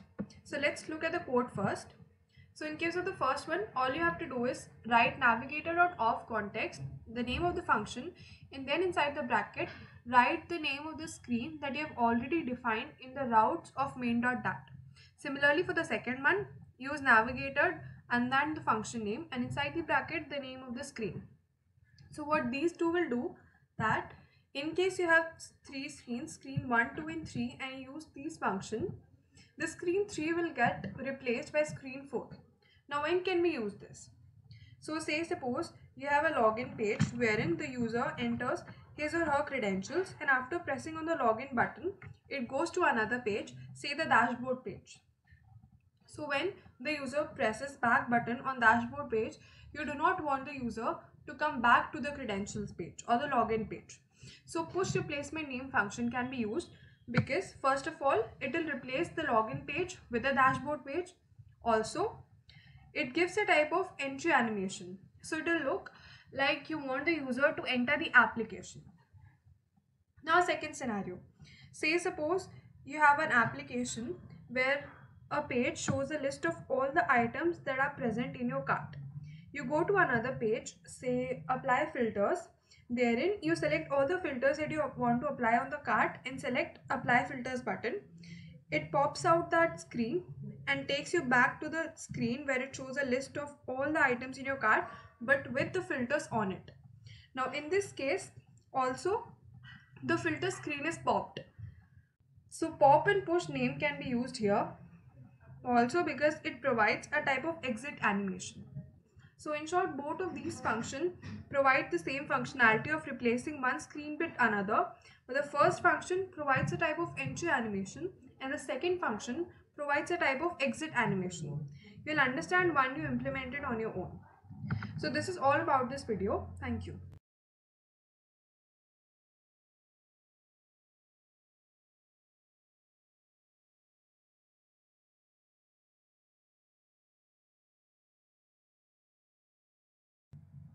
Hello everyone. So in this video, I'll be introducing another function that can be used for navigation in Flutter. So the name of function is pop until. As the name itself suggests, pop until will keep on popping all the screens which are present in a stack until it reaches the particular screen that I've already defined in the function. So let's start with the code itself. All you have to type is navigator.pop until and write the name of the screen that you have already defined in the routes of main.dat. And also you'll be writing all of this code in a gesture detector so that whenever the user presses the gesture detector, the pop until function will come into action. So say for an example, in an app you have screen 1, 2 and 3 and the user is currently on screen 3 and you apply pop until screen 1. So screen 3 and screen 2 will pop out and the user will be taken to the screen 1. Now when can this be used? So say suppose you have created an application which has certain pages, say suppose 2 to 3 pages to enter the information of the user that is using the application. So the user diligently enters the information in screen 1 as well as screen 2. But in screen 3, they decide not to submit this data to the user or to the application and presses cancel button. So now what pop until function will do, it will take the user back to the initial screen without saving any data that was entered in between these screens. So this is about this function. We'll learn about some more functions in the next videos. Thank you.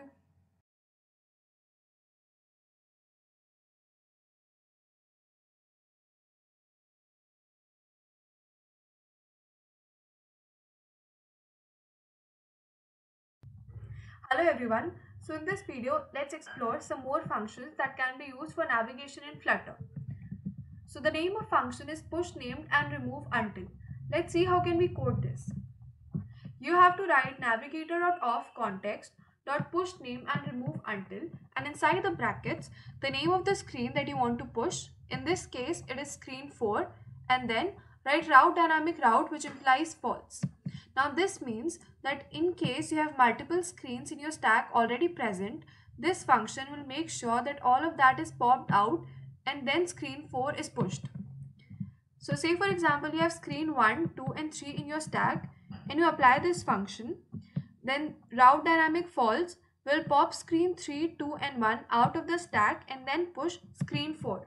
Now when can this be used? So say suppose a user has opened your application, gone through the dashboard page and the multiple screens, entered his or her data and explored every page of the application, and then go to the logout page and pressed logged out. Now in that case, when the user is logged out, we don't want the user to go to the previous page or the dashboard page when they press the back button of your phone. So we can use this function to make sure that only the logout page is pressed or is pushed to the screen and all the rest of the pages or the routes are popped out. And you can use this function and write route dynamic route false so that all the dashboard pages and the previous pages are popped out. Now there's another way to write this function. So now in case you don't want all the screens to get popped out, you can write module route.width name, and inside that the name of the screen until which you want all the screens to get popped out. So in case you have screen 1, 2 and 3 and you use this function to push screen 4 and pop out all the screens until 1, the screen 3 and screen 2 will get popped out of the stack and now screen 4 will be visible to the user. Now when can this be used? So say suppose you have a payment gateway in your application and the user makes some payment. So all you want to display him is a screen which says the payment is now complete. We can say that screen to be screen 4. Now you don't want the user to go back to making payments again when they are pressing the back button of their phone. So we can pop out all of that payment gateway and make them as screen 3 and screen 2. And screen 4 is basically the page which shows that the payment is now complete. And screen 1 can be any dashboard page which is not related to the payment. So this will not disrupt any flow of the application. So this was all about navigation in Flutter. Thank you.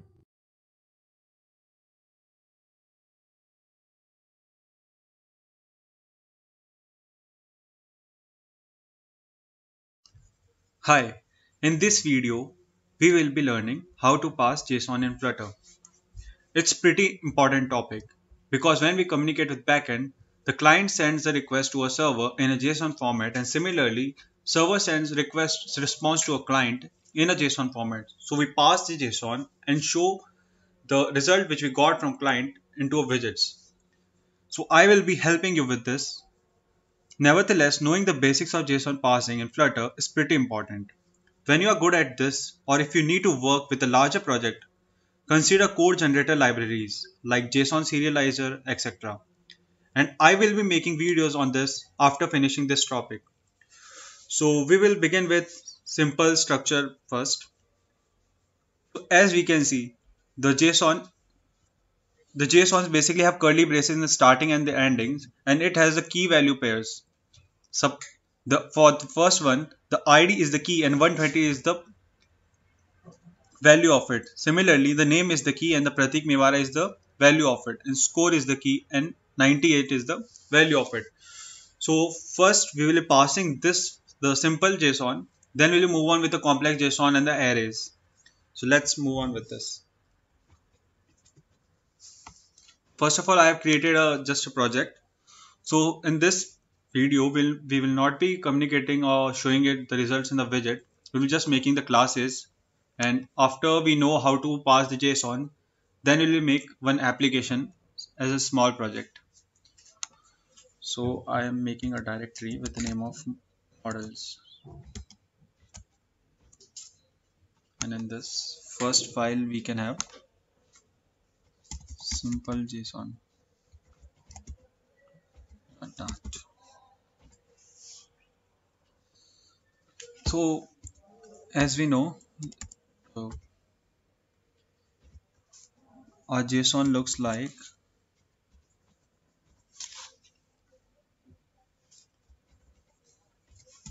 ID colon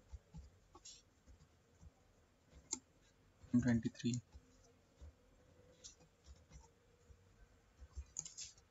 name. So ID is key and value is 123 as I told you before. So this is a JSON which we get as a result from backend, and we will be passing it. So I'm writing this in front of us so that it's easier for us to see like what's the result, and we should not shuffle between the screens. So it'll be easier for me to explain. Yeah. So first what we should do, we need to understand the structure of JSON. JSON consists of map that has key value pairs or a list of maps. So as we can see, this is just a map. It doesn't have a list. So let's first we will make a JSON. As we know, this is like basically a detail of a student. So we will pass the JSON. So we will create a class with the name of student, and there are three values basically: ID, name, and a score. So we'll give the names to it. The string. So we are creating variables first: ID, string,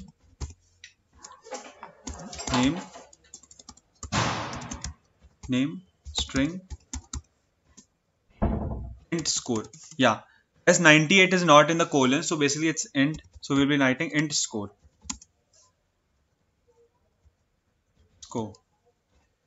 And we will be creating constructor of this. Constructor are basically required when we need to call this class into a widget, or when we need to show results in the widget, we call as a constructor so that we get the values over there. So this dot id colon this dot name this dot score. So this is the basic class what we have, but right now we are not yet finished. We need to pass the JSON still. So for that we need to create a factory method. According to Dart documentation, we use the factory keyword when implementing a constructor. That doesn't always create a new instance of its class, and that's why we need it right now. So factory, we will be creating a factory constructor over here. Factory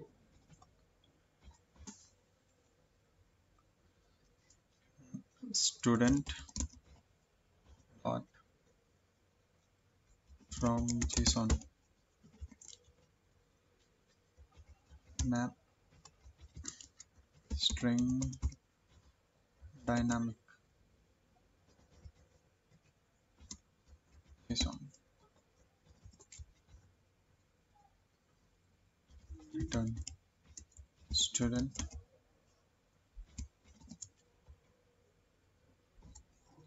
ID JSON ID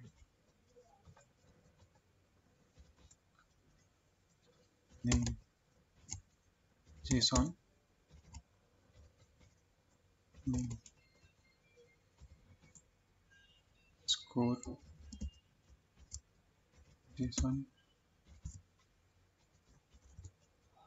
score. So as I told you, factory method, when we use it, why we use it. So basically factory keyword when implementing a constructor that does not always create a new instance of the class. So basically when we call this function, it doesn't create a new instance each and every time when we call this. It basically reuses the code every time. So it does not occupy space. So basically we will be using factory over here. Factory is the keyword. Then student dot from JSON. Student is the class name and from JSON is a function name, basically which we are creating right now. And we are passing map string dynamic. So you will be having question why we are passing string dynamic value over here.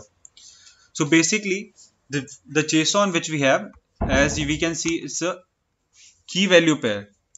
It's like string, string, string, string. Right now we have value, ID is also string and 120 is also string. So right now what JSON we have is in string, string format. But still we are passing string dynamic format because sometimes the JSON can be complex. The value, the key of the JSON is always a string, but the value can be of the maybe nested, may have a multiple JSONs or maybe an array inside that. So we're making string dynamic JSON right over here. So what we are doing over here, basically we are serializing, we are deserializing it over here. So yeah, you may be thinking like what is serialization and what is deserialization. So let me explain it to you once. Yeah, serialization simply means writing the data as a string. So and deserializing is the opposite of that.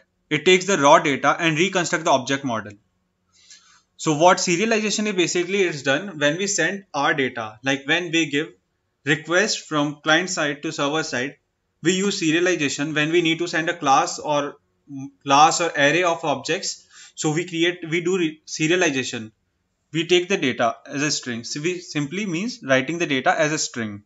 So that is serialization. That's what we do when we request to a server. When we get response from a server, it comes as a string. So it's just the opposite of that. Just what means the deserialization. It takes the raw data. It's basically a JSON. Is the raw data over here and reconstruct the object model. And that's what we did over there with the student class. That's what we have created, the student class. Okay. So with this, we are done with the like basic structure right now. From next video, we'll be making the video on the array. So thank you.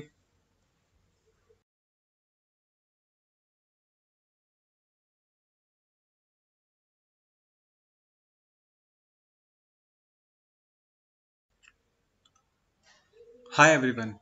In this video, we will be passing JSON containing arrays.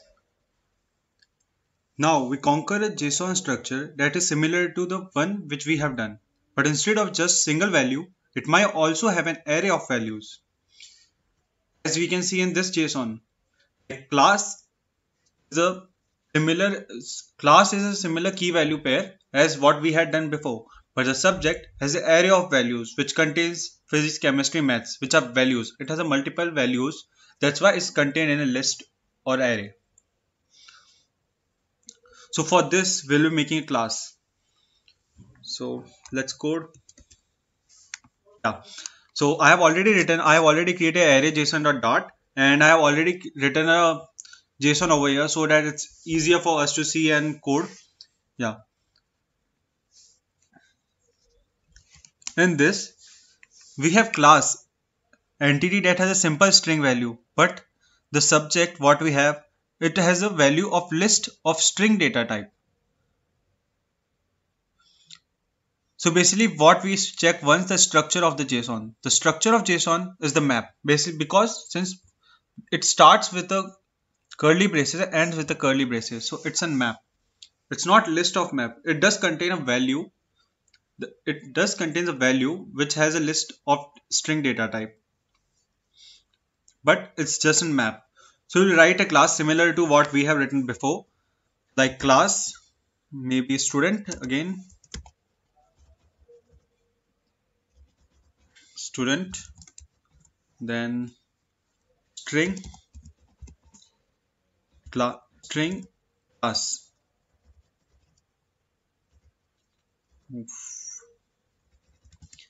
Class is a keyword, so we can use standard maybe.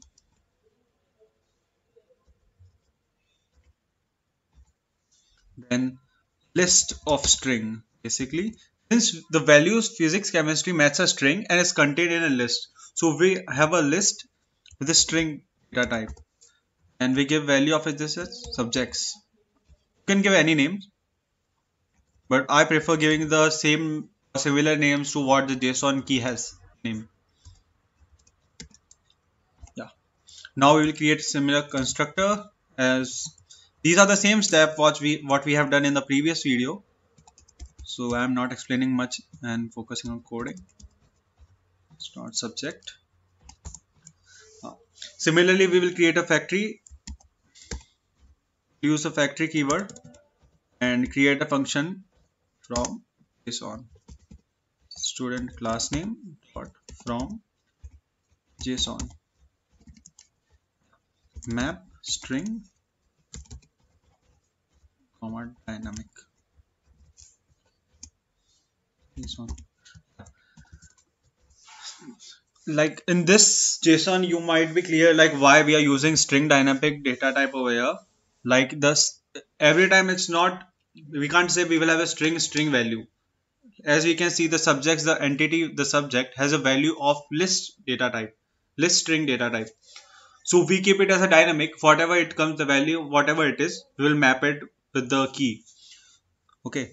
So the student dot from JSON, basically what it does, it will return full object. It will map everything and return the value. It will return. It returns the model over here. Student.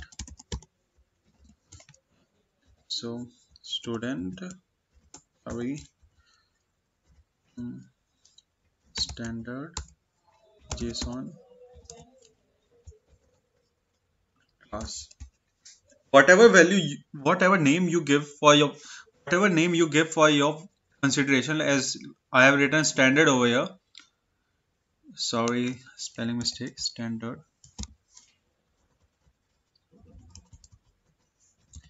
As I have written standard over here, but when I am mapping it with the JSON, I need to use the key name what it is, like class. Class is the key.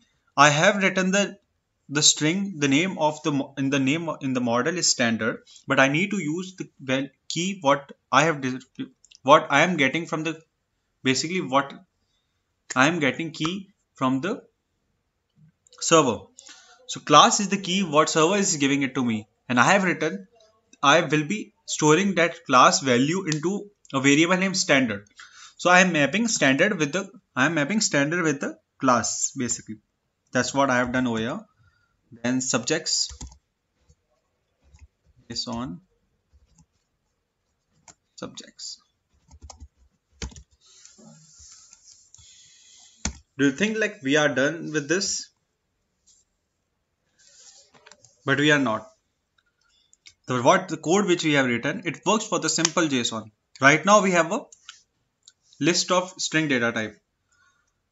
So basically when we run this code, we'll get an error. Let me show the error what we get when we run. So if we run that code, we'll get the type list dynamic is not a subtype for type list string. This is error which we will get. So what does it means basically? We are expecting a list string, but we get a list dynamic since the application cannot identify the type yet. So basically the Flutter, the framework doesn't identify like what type of value is coming. So it was expecting list string, but it got a value as list dynamic. So that's what we need to handle over here right now. So in this, what we'll do, like these type of errors, like I faced in a lot of time when I was doing my development. So it's pretty easy to handle once you get a hook of it. It's like pretty simple. Like you can create a variable name var. I'm not giving any data type over here. So we are using var over here. Standard basically standard. No, subjects from JSON. is equals to JSON subjects. Here, first we are mapping a variable subjects from JSON to the subjects entity. But subject from JSON is still a list dynamic. Now we explicitly create a list of string. So right now we have just mapped the value of the value of JSON of subjects to a subjects from JSON. Now we will create a specific list string value. List string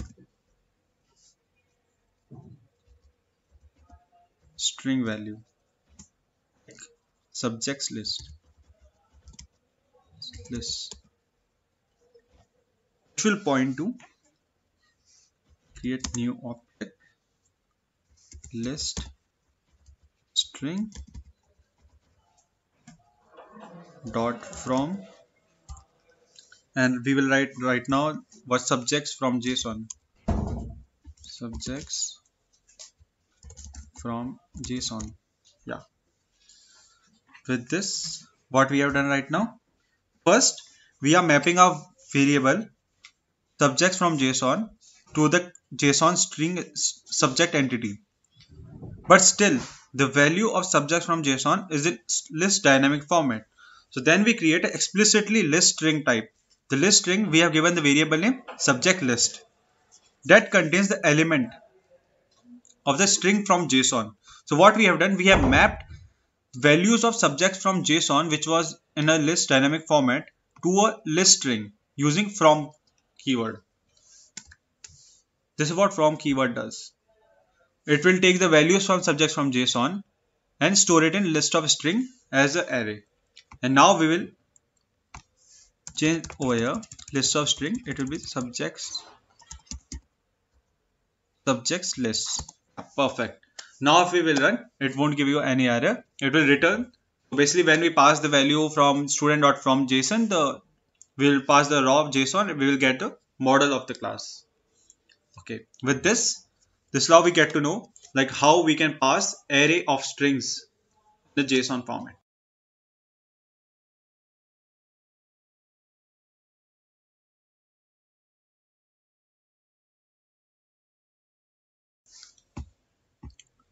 Hi.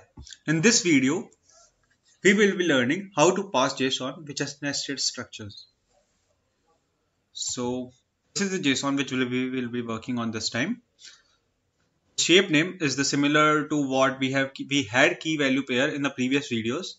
This time the property is the key, which has the value of an object instead of having a basic data type. So when we work with such problems, we break down the things, then we code. So what we will be doing, we will be creating first a class with the name of property, then we create an outer class with the name of shape, then we call the inside class to the outer class. Basically, we will calling property class to the shape class. Let's code. You will get to know what I'm speaking about. It's better to code and then understand. So I have already created nested JSON.dart over here and written the JSON which we require, and it's easier for us to understand what I have been doing from the previous videos also. So I have created class with the name of shape. No, first we will create the inner class with the name of property. So it's just my habit. This is how I work. I create the inner class first and I move outside. So that's what I do. It's to you how you code. Everyone have a different coding style, methodology. Double breadth.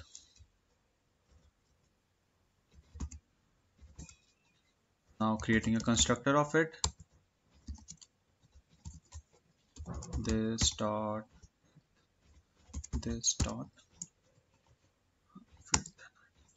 But we will not write the factory function over here right now.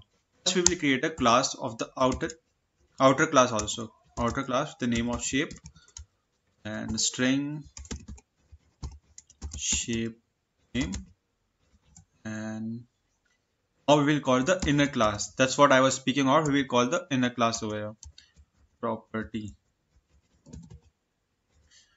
We can't use any other data type over here because what we were getting from the server is an object. So what we are doing, we are calling just the inner class. We have created a class and we are calling that into another class, and we will create object over here, constructor over here. Sorry, this dot property comma this dot shape name. Yeah, and now we will write the factory function for both of the code.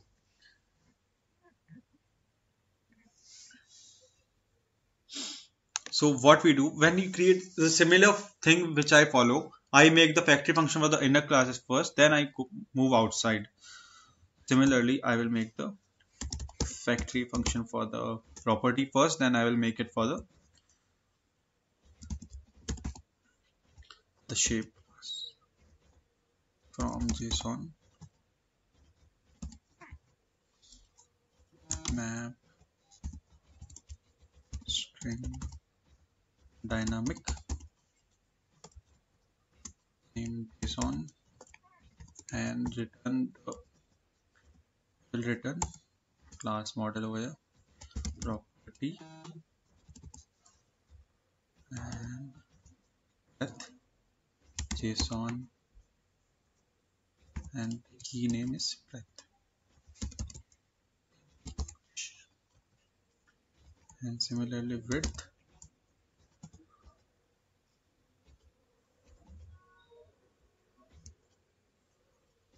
JSON breadth.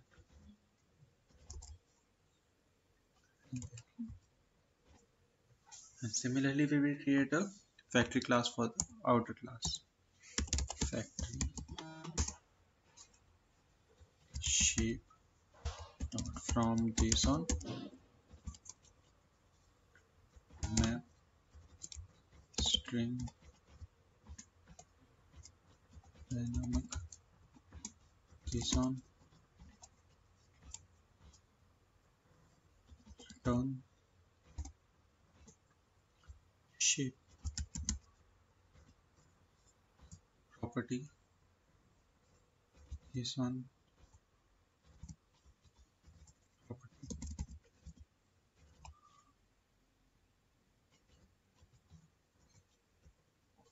shape name JSON.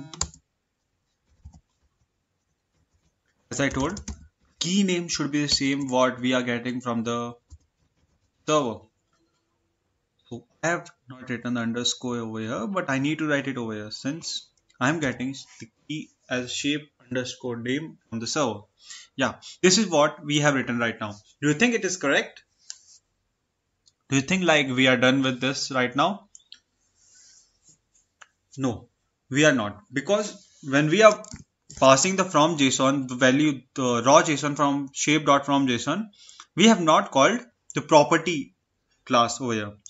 So what we will do, the JSON property, I need to call the from JSON of the property function over here. I will call property dot from JSON and JSON.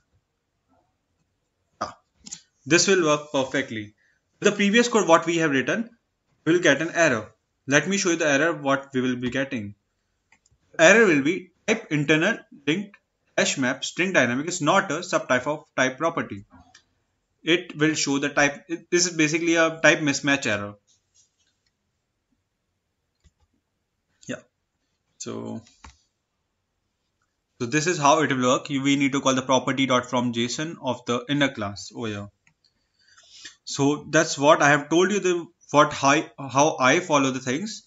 First I create the class, or first I create the inner class, the innermost nested class. Then I start making outer classes, and I first initializes the variables and their constructors. Then I write the factory of each classes from as moving from bottom to top. How we made the classes? First we made the property, then shape. First we made the class property, initialize then variables name width and breadth and their constructor. Then I made class shape, initialized the name shape name, initialized property and created a constructor. Then I started making the factory, and I created the factory first for the innermost class, the property. Then I made it for shape, because I have to call the property class That is why. Okay, with this, now we know how to pass the nested JSON. Thank you.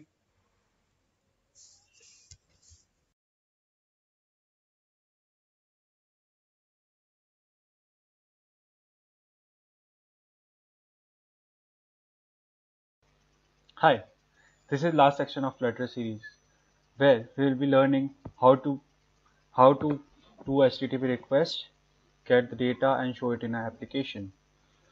So in this we'll be making an earthquake application where we'll be using a API, free API of US government. So over here I have already built a simple UI so that we don't waste time building a UI. And I will add the link of this repository in the resources so that you can clone and work on it directly. And it's pretty simple. I will explain you the code what I have done.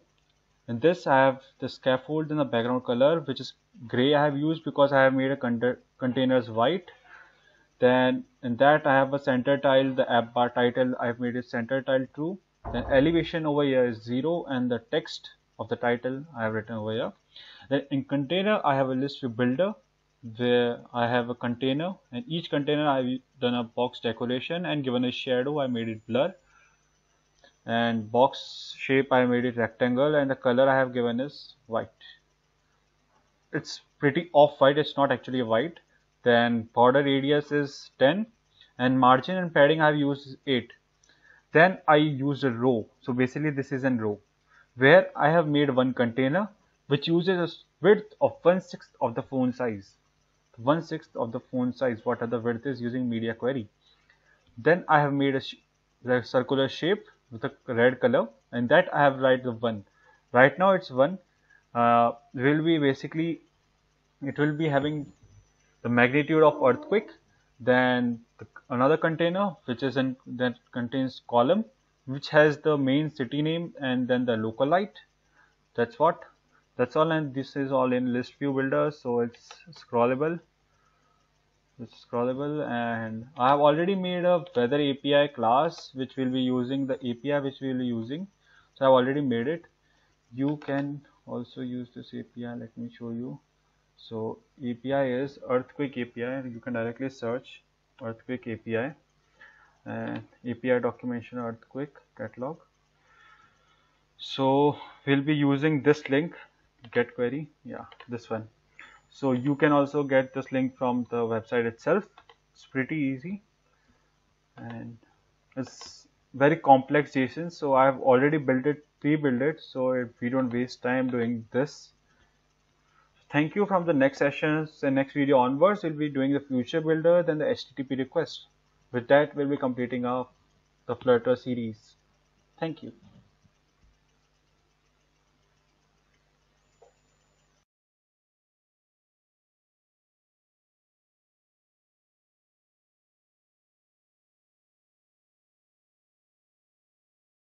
Hi. In this video, we'll be seeing how to use future builder in an application. So why do we need future builder? Basically, we need future builder because we don't know what data we'll be having in the future. So we just use the future builder as a function, future builder, to call the function which will return us the future value. For the time we will just use the variables, and the data will be filled later on. And if suppose some error occur, it will return us a snapshot with an error. So we can check and we can give an error to our screen. So widget future builder is a widget that builds itself based on the latest snapshot. Snapshot is basically what the function will return of interaction with the future. Future is the function which we will be calling. So future is the function which will be calling and which will return the snapshot. So let's begin with coding, the hands-on, like how to integrate future builder in an application. So basically what we will do, we need to use we need to show when we request to a server and we get the perfect 200 response code, then we need to show the list view builder. This screen we should show, and otherwise we will be showing there is a server error and server under maintenance. So for this we'll use future builder over here, future builder dot future builder. Then we call it over here, we'll be calling a future. as I said, future is the function. So this is a function future will be calling. So let's create a function fetch post. Fetch post, and let's create function of a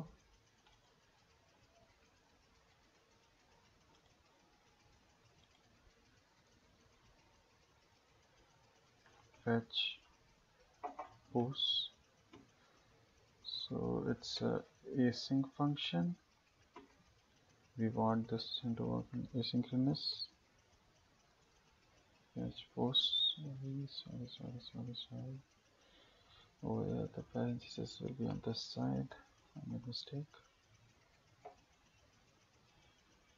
Async, correct. Now we have got the future over here. Let's cut this first, or maybe we can comment it and we will uncomment it afterwards. So let's comment it first, and this is where our row is ending. Till here we were returning this tree builder. Yeah, till here we need to comment. Yeah, commented the perfect comment. The future builder. This is like future is the function which we're calling, and we'll get a snapshot from over here. So what we'll do, we'll use builder over here.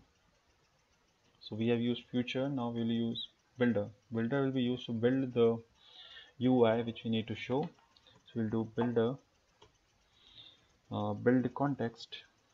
So just to pass the context, and then async snapshot.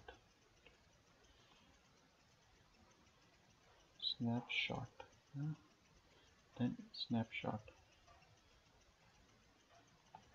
Snapshot is basically what our function will return. If it shows it's a successful result, we will show the UI. Otherwise, it will show like server under maintenance. And we don't have we have three cases. Suppose we don't have any result yet. That will be the case when the app is just opened and there is no data inside it. Then what it should show. That will be first. So we'll check if snapshot equals snapshot.data is equals to null. Then it should show circular progress bar. So container. So what I will do, I will make a container and I will center the circular container, child center, and then child circular progress bar, circular circular progress indicator. Perfect. And then yeah, so this is one of the case when we don't have any data on our screen, so we should show the circular data. When it's none, then we show the circular progress indicator. Then we check else if snapshot data is not equals to null. Then there's one more condition. When snapshot data is not equals to null, means something which we have got from the function is not equals to null.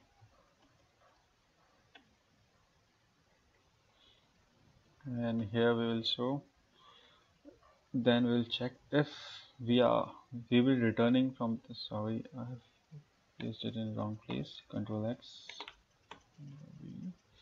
So snapshot.data is not equals to null. When it's not equals to null, I will check the snapshot.data is snapshot.data is equals to sorry for inconvenience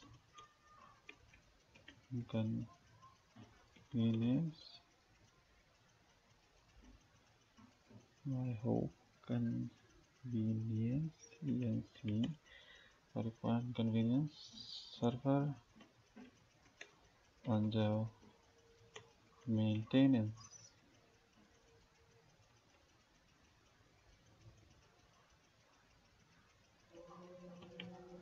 Server under maintenance. If the function is written in this, then we have to show, then we have to return container with child center, and then we need to show the what we are returning, child text, and what we have returned, the snapshot of data. Sorry, snapshot dot data. And now we, yep. And if this is not, means we have successfully got the result, and we'll show the UI.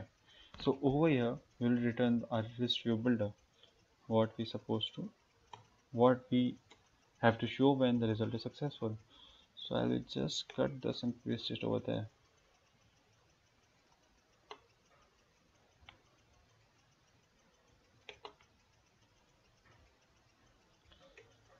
Yep, I think this I remove. I feel it's pretty working right now. So what's happening? Sorry for inconvenience. So what I have done, I used a future builder, and in future I'm calling a fetch post function which will return what I'm getting from an what I'm getting when I am doing HTTP request. If this data is null, then we need to know circular progress bar. This will be a condition when the user just opens an app. Then if the snapshot of data is not equal to null, we'll check. If I am sending from the function sorry for inconvenience server under maintenance, then I need to show the text in between in the center is that. Otherwise, this is not a condition, means we have successfully called the result, and then I will show the list view dot build over here. This is how it will work.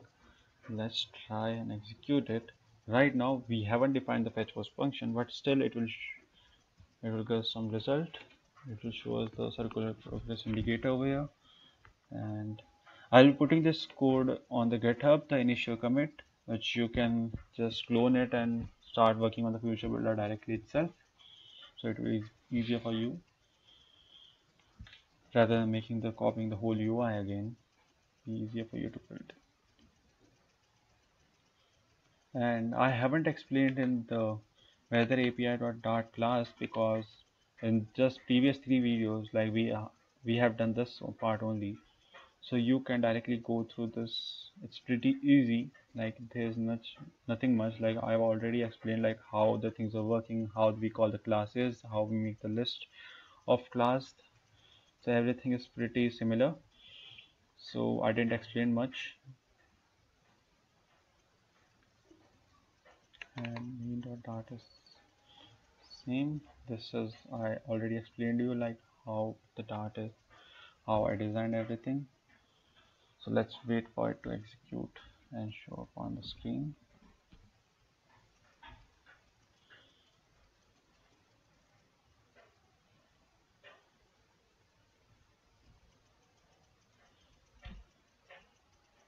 The next video we'll be making the fetch post function, then we'll be having a full data.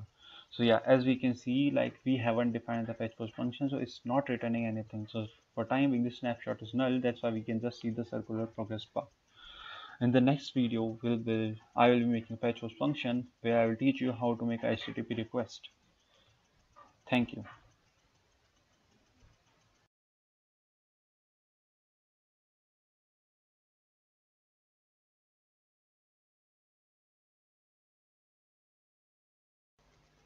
Hi. In this video, we'll be seeing how to make a HTTP request. For that, we need to add a package in the first pack YAML of HTTP. This is how in dev dependency I have added HTTP colon.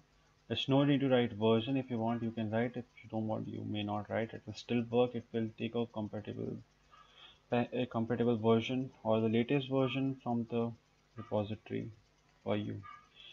So now what we'll do, we'll first make a file that's global.dart. It's a good habit of making a separate file just to save all the URLs that are being used in your application. So const base underscore URL is equals to this, then constant and earthquake underscore URL is equals to this. So as I said, we'll be using this documentation. So let's open this and copy the base URL. So we'll be using this query. Open this. This is a full what we have. So this will be our base URL. Control C and Control C and the base URL here. Then we have left with full URL. Control C. It will be underscore base URL slash this. So this is a full URL. So it's always a good habit to make a separate file where we store all the URLs what we are having if something changes, so that we can change it easily. So that's why I made a separate file for the global.dart. Now I will make a fetch post function as I discussed. Similarly, as we have discussed in previous video, we are not getting any data over here right now, so we are just seeing the circular progress bar. So for this, first we need to import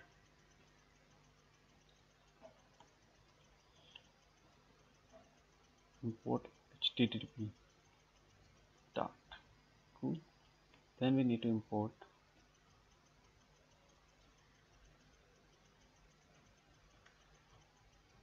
global.dart. So what we have made, the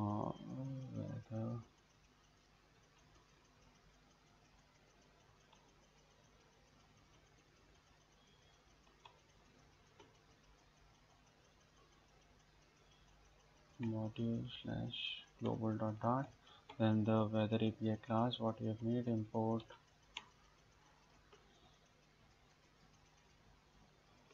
module weather API.dart. Then we need to use async. We need to import the async class. Import async. Then we need to use import convert class that converts the JSoN. It's basically a converter. The data which is sent is in a certain format, encoded, which we need to decode it so that we can convert it into class and use it in our application. So this is a fetch post function which we need to build right now. So I'll show you what we have to write code for this, and let's do it. So what are you doing? The var response. Response is basically what we'll be getting from the request, and await. Await is used basically. It will wait for the response to come, then it will execute the next statement in this function. Async await works in this fashion. http dot get, as we have seen in this website, this is a get request. This is a get request which we are using. Oh yeah, it's get request. So we need to use get. And so what I will do over here, https h, I will make it http. So now I can use http over here, http.get, and now we'll use the URL what we earthquake URL, the get request. In the header I will set the content type, what type of content I will be, content type is application JSoN, application slash JSON, and That's it. This is a request what we have made. As soon as we get any response, we will check if response dot code response status code dot status code is equals to 200. 200 is basically success, like we have got a perfect result what we wanted. So we'll print. So I will first print the body, response body, and response dot response, so many typos this time, body. Yeah, so I printed the response body, and else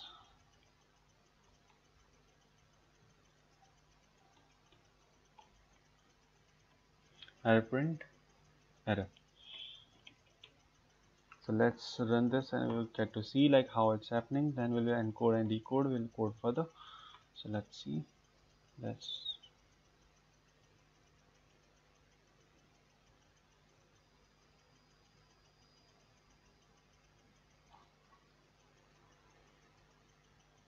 earthquake URL, let's show error. Why? It's defined. Okay, wait, it's not saved.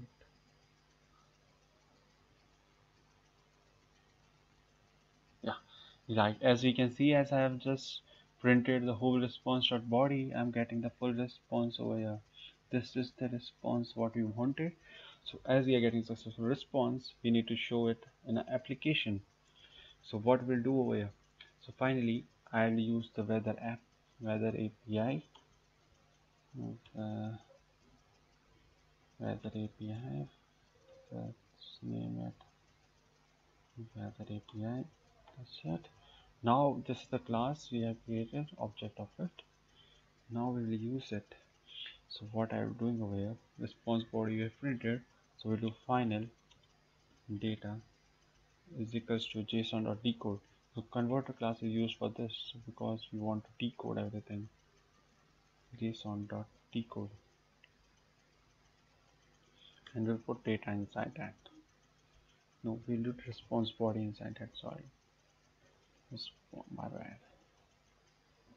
Response body dot body. Perfect. So why we use why we have imported the converter over here. So why we imported this? Because we need to, it's used for encoding and decoding. It will basically convert JSON into classes into this area. It will decode the whole JSON, and we have saved that into variable called data. So now we need to assign it to a weather API variable, which is equals to weather API dot from JSON, that you made from JSON, and to JSON are two part of it. So we have made it from JSON, and then we'll return weather API. Yeah, this function is pretty easy. Like what we did, we just made a HTTP request. When we get the request, we check what is status code. If it's 200, I printed the response body. And this is like how it's getting printed. Now we can see we are getting successful request. So what I did, I just first decoded the whole JSON, then saved into a variable called data. Then using weather API, I have converted JSON, whole JSON into a class, and I'm returning that object, the class object. That's what I'm returning over here, and we will be using this object to show data in an application. So let's run it and see what happens. As you can see right now, we are showing the default what I have printed over there, but we are right now we are returning it's successful, it's returning something. So this time it's the snapshot.data is not equals to null, and neither it's sorry for inconvenience server under maintenance, so it's returning perfectly. So what I will doing, so in error I will return this, sorry for inconvenience server under maintenance. So if some error occur, we'll get this result, and we can show this will work perfectly fine. So what we have to do now, so what we have, like what we converted and saved into our class object with weather API name, we need to use that and show the data into application. So what I will do over here,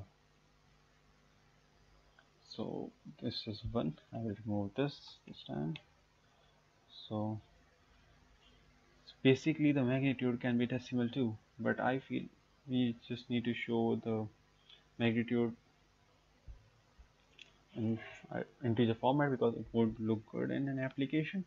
So what I'll be doing, I'll be converting into an integer weather API dot feature and index dot properties dot magnitude mag, and I will use seal over here dot seal so that I get an integer dot to string. Perfect, it will print. Let's try this. And first over here I need to add item counter. Item counter is basically how much data I have and how much data, how many times I want to loop this, weather API dot features dot length. So I feel this should work now. So as we can see, as soon as I ran, I'm getting the data like what I wanted to show. I'm getting all data. So now one more thing,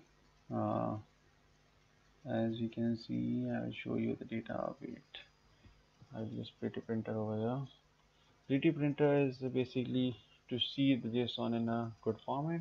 As you can see over here, JSON is too cluttered. It's not easy to understand. So I will format the JSON and it will be pretty easier for everyone else to understand the process.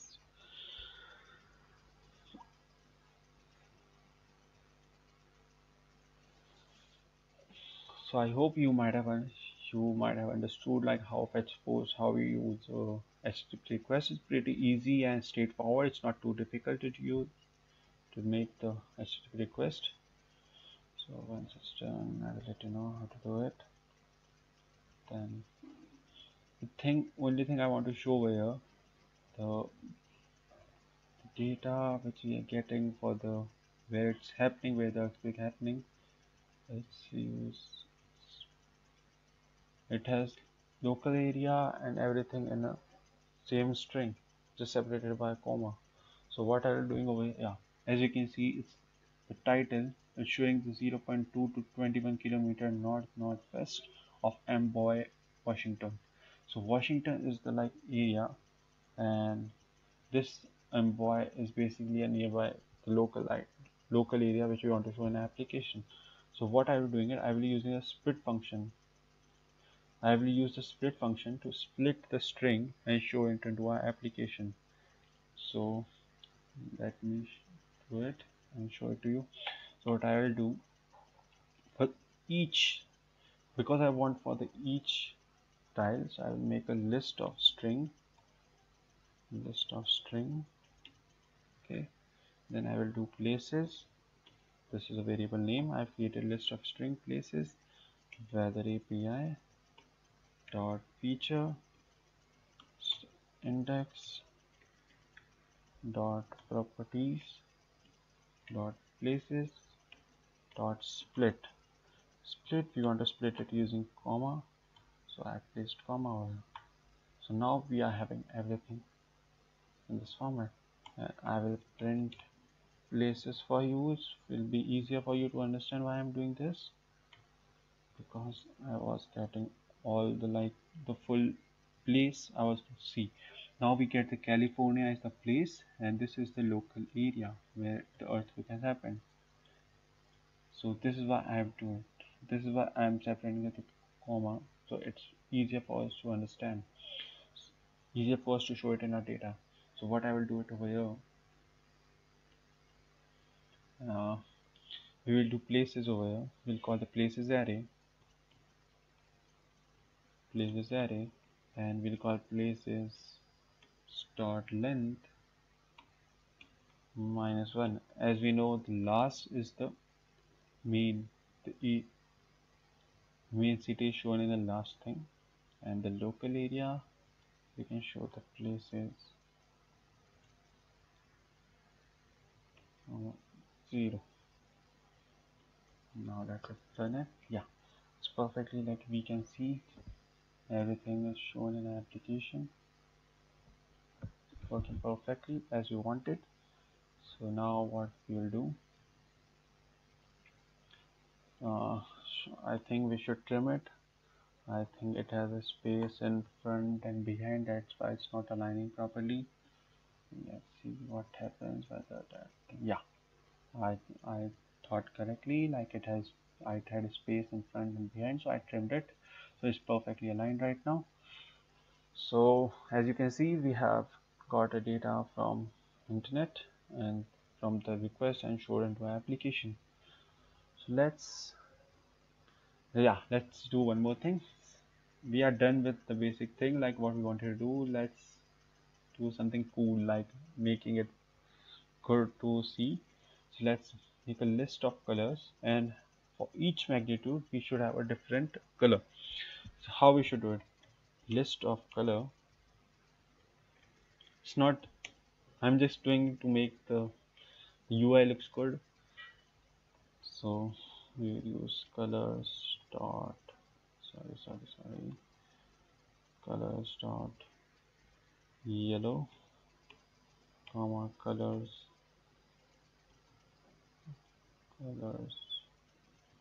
dot green, comma colors dot blue.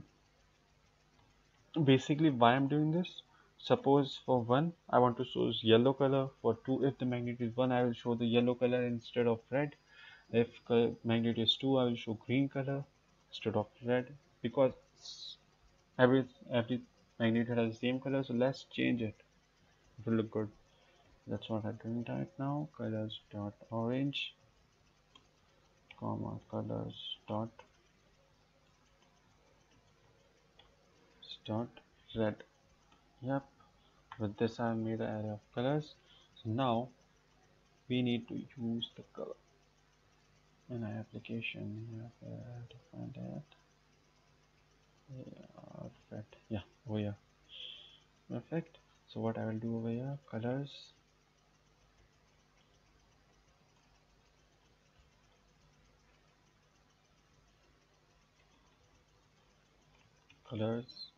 Now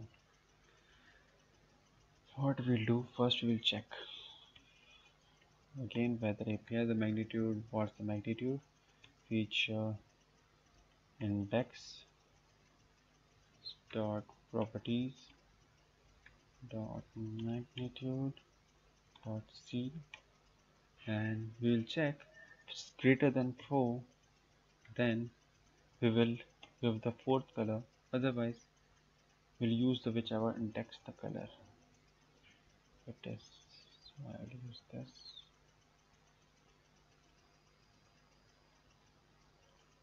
Shall we? Yes. W.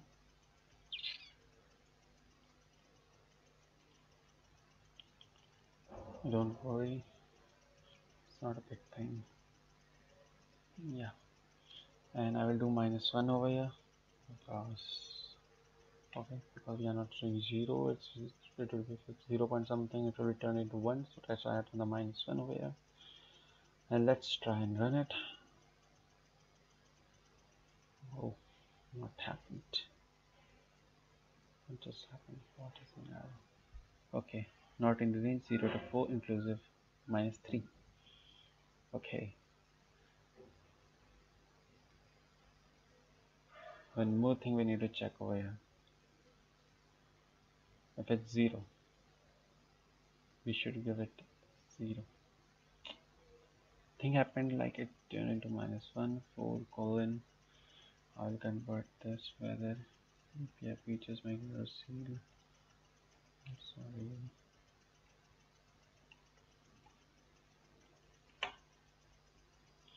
Is equals to 0. So now we will check if it's 0, otherwise we'll use Ctrl V -1 and we'll make this and W.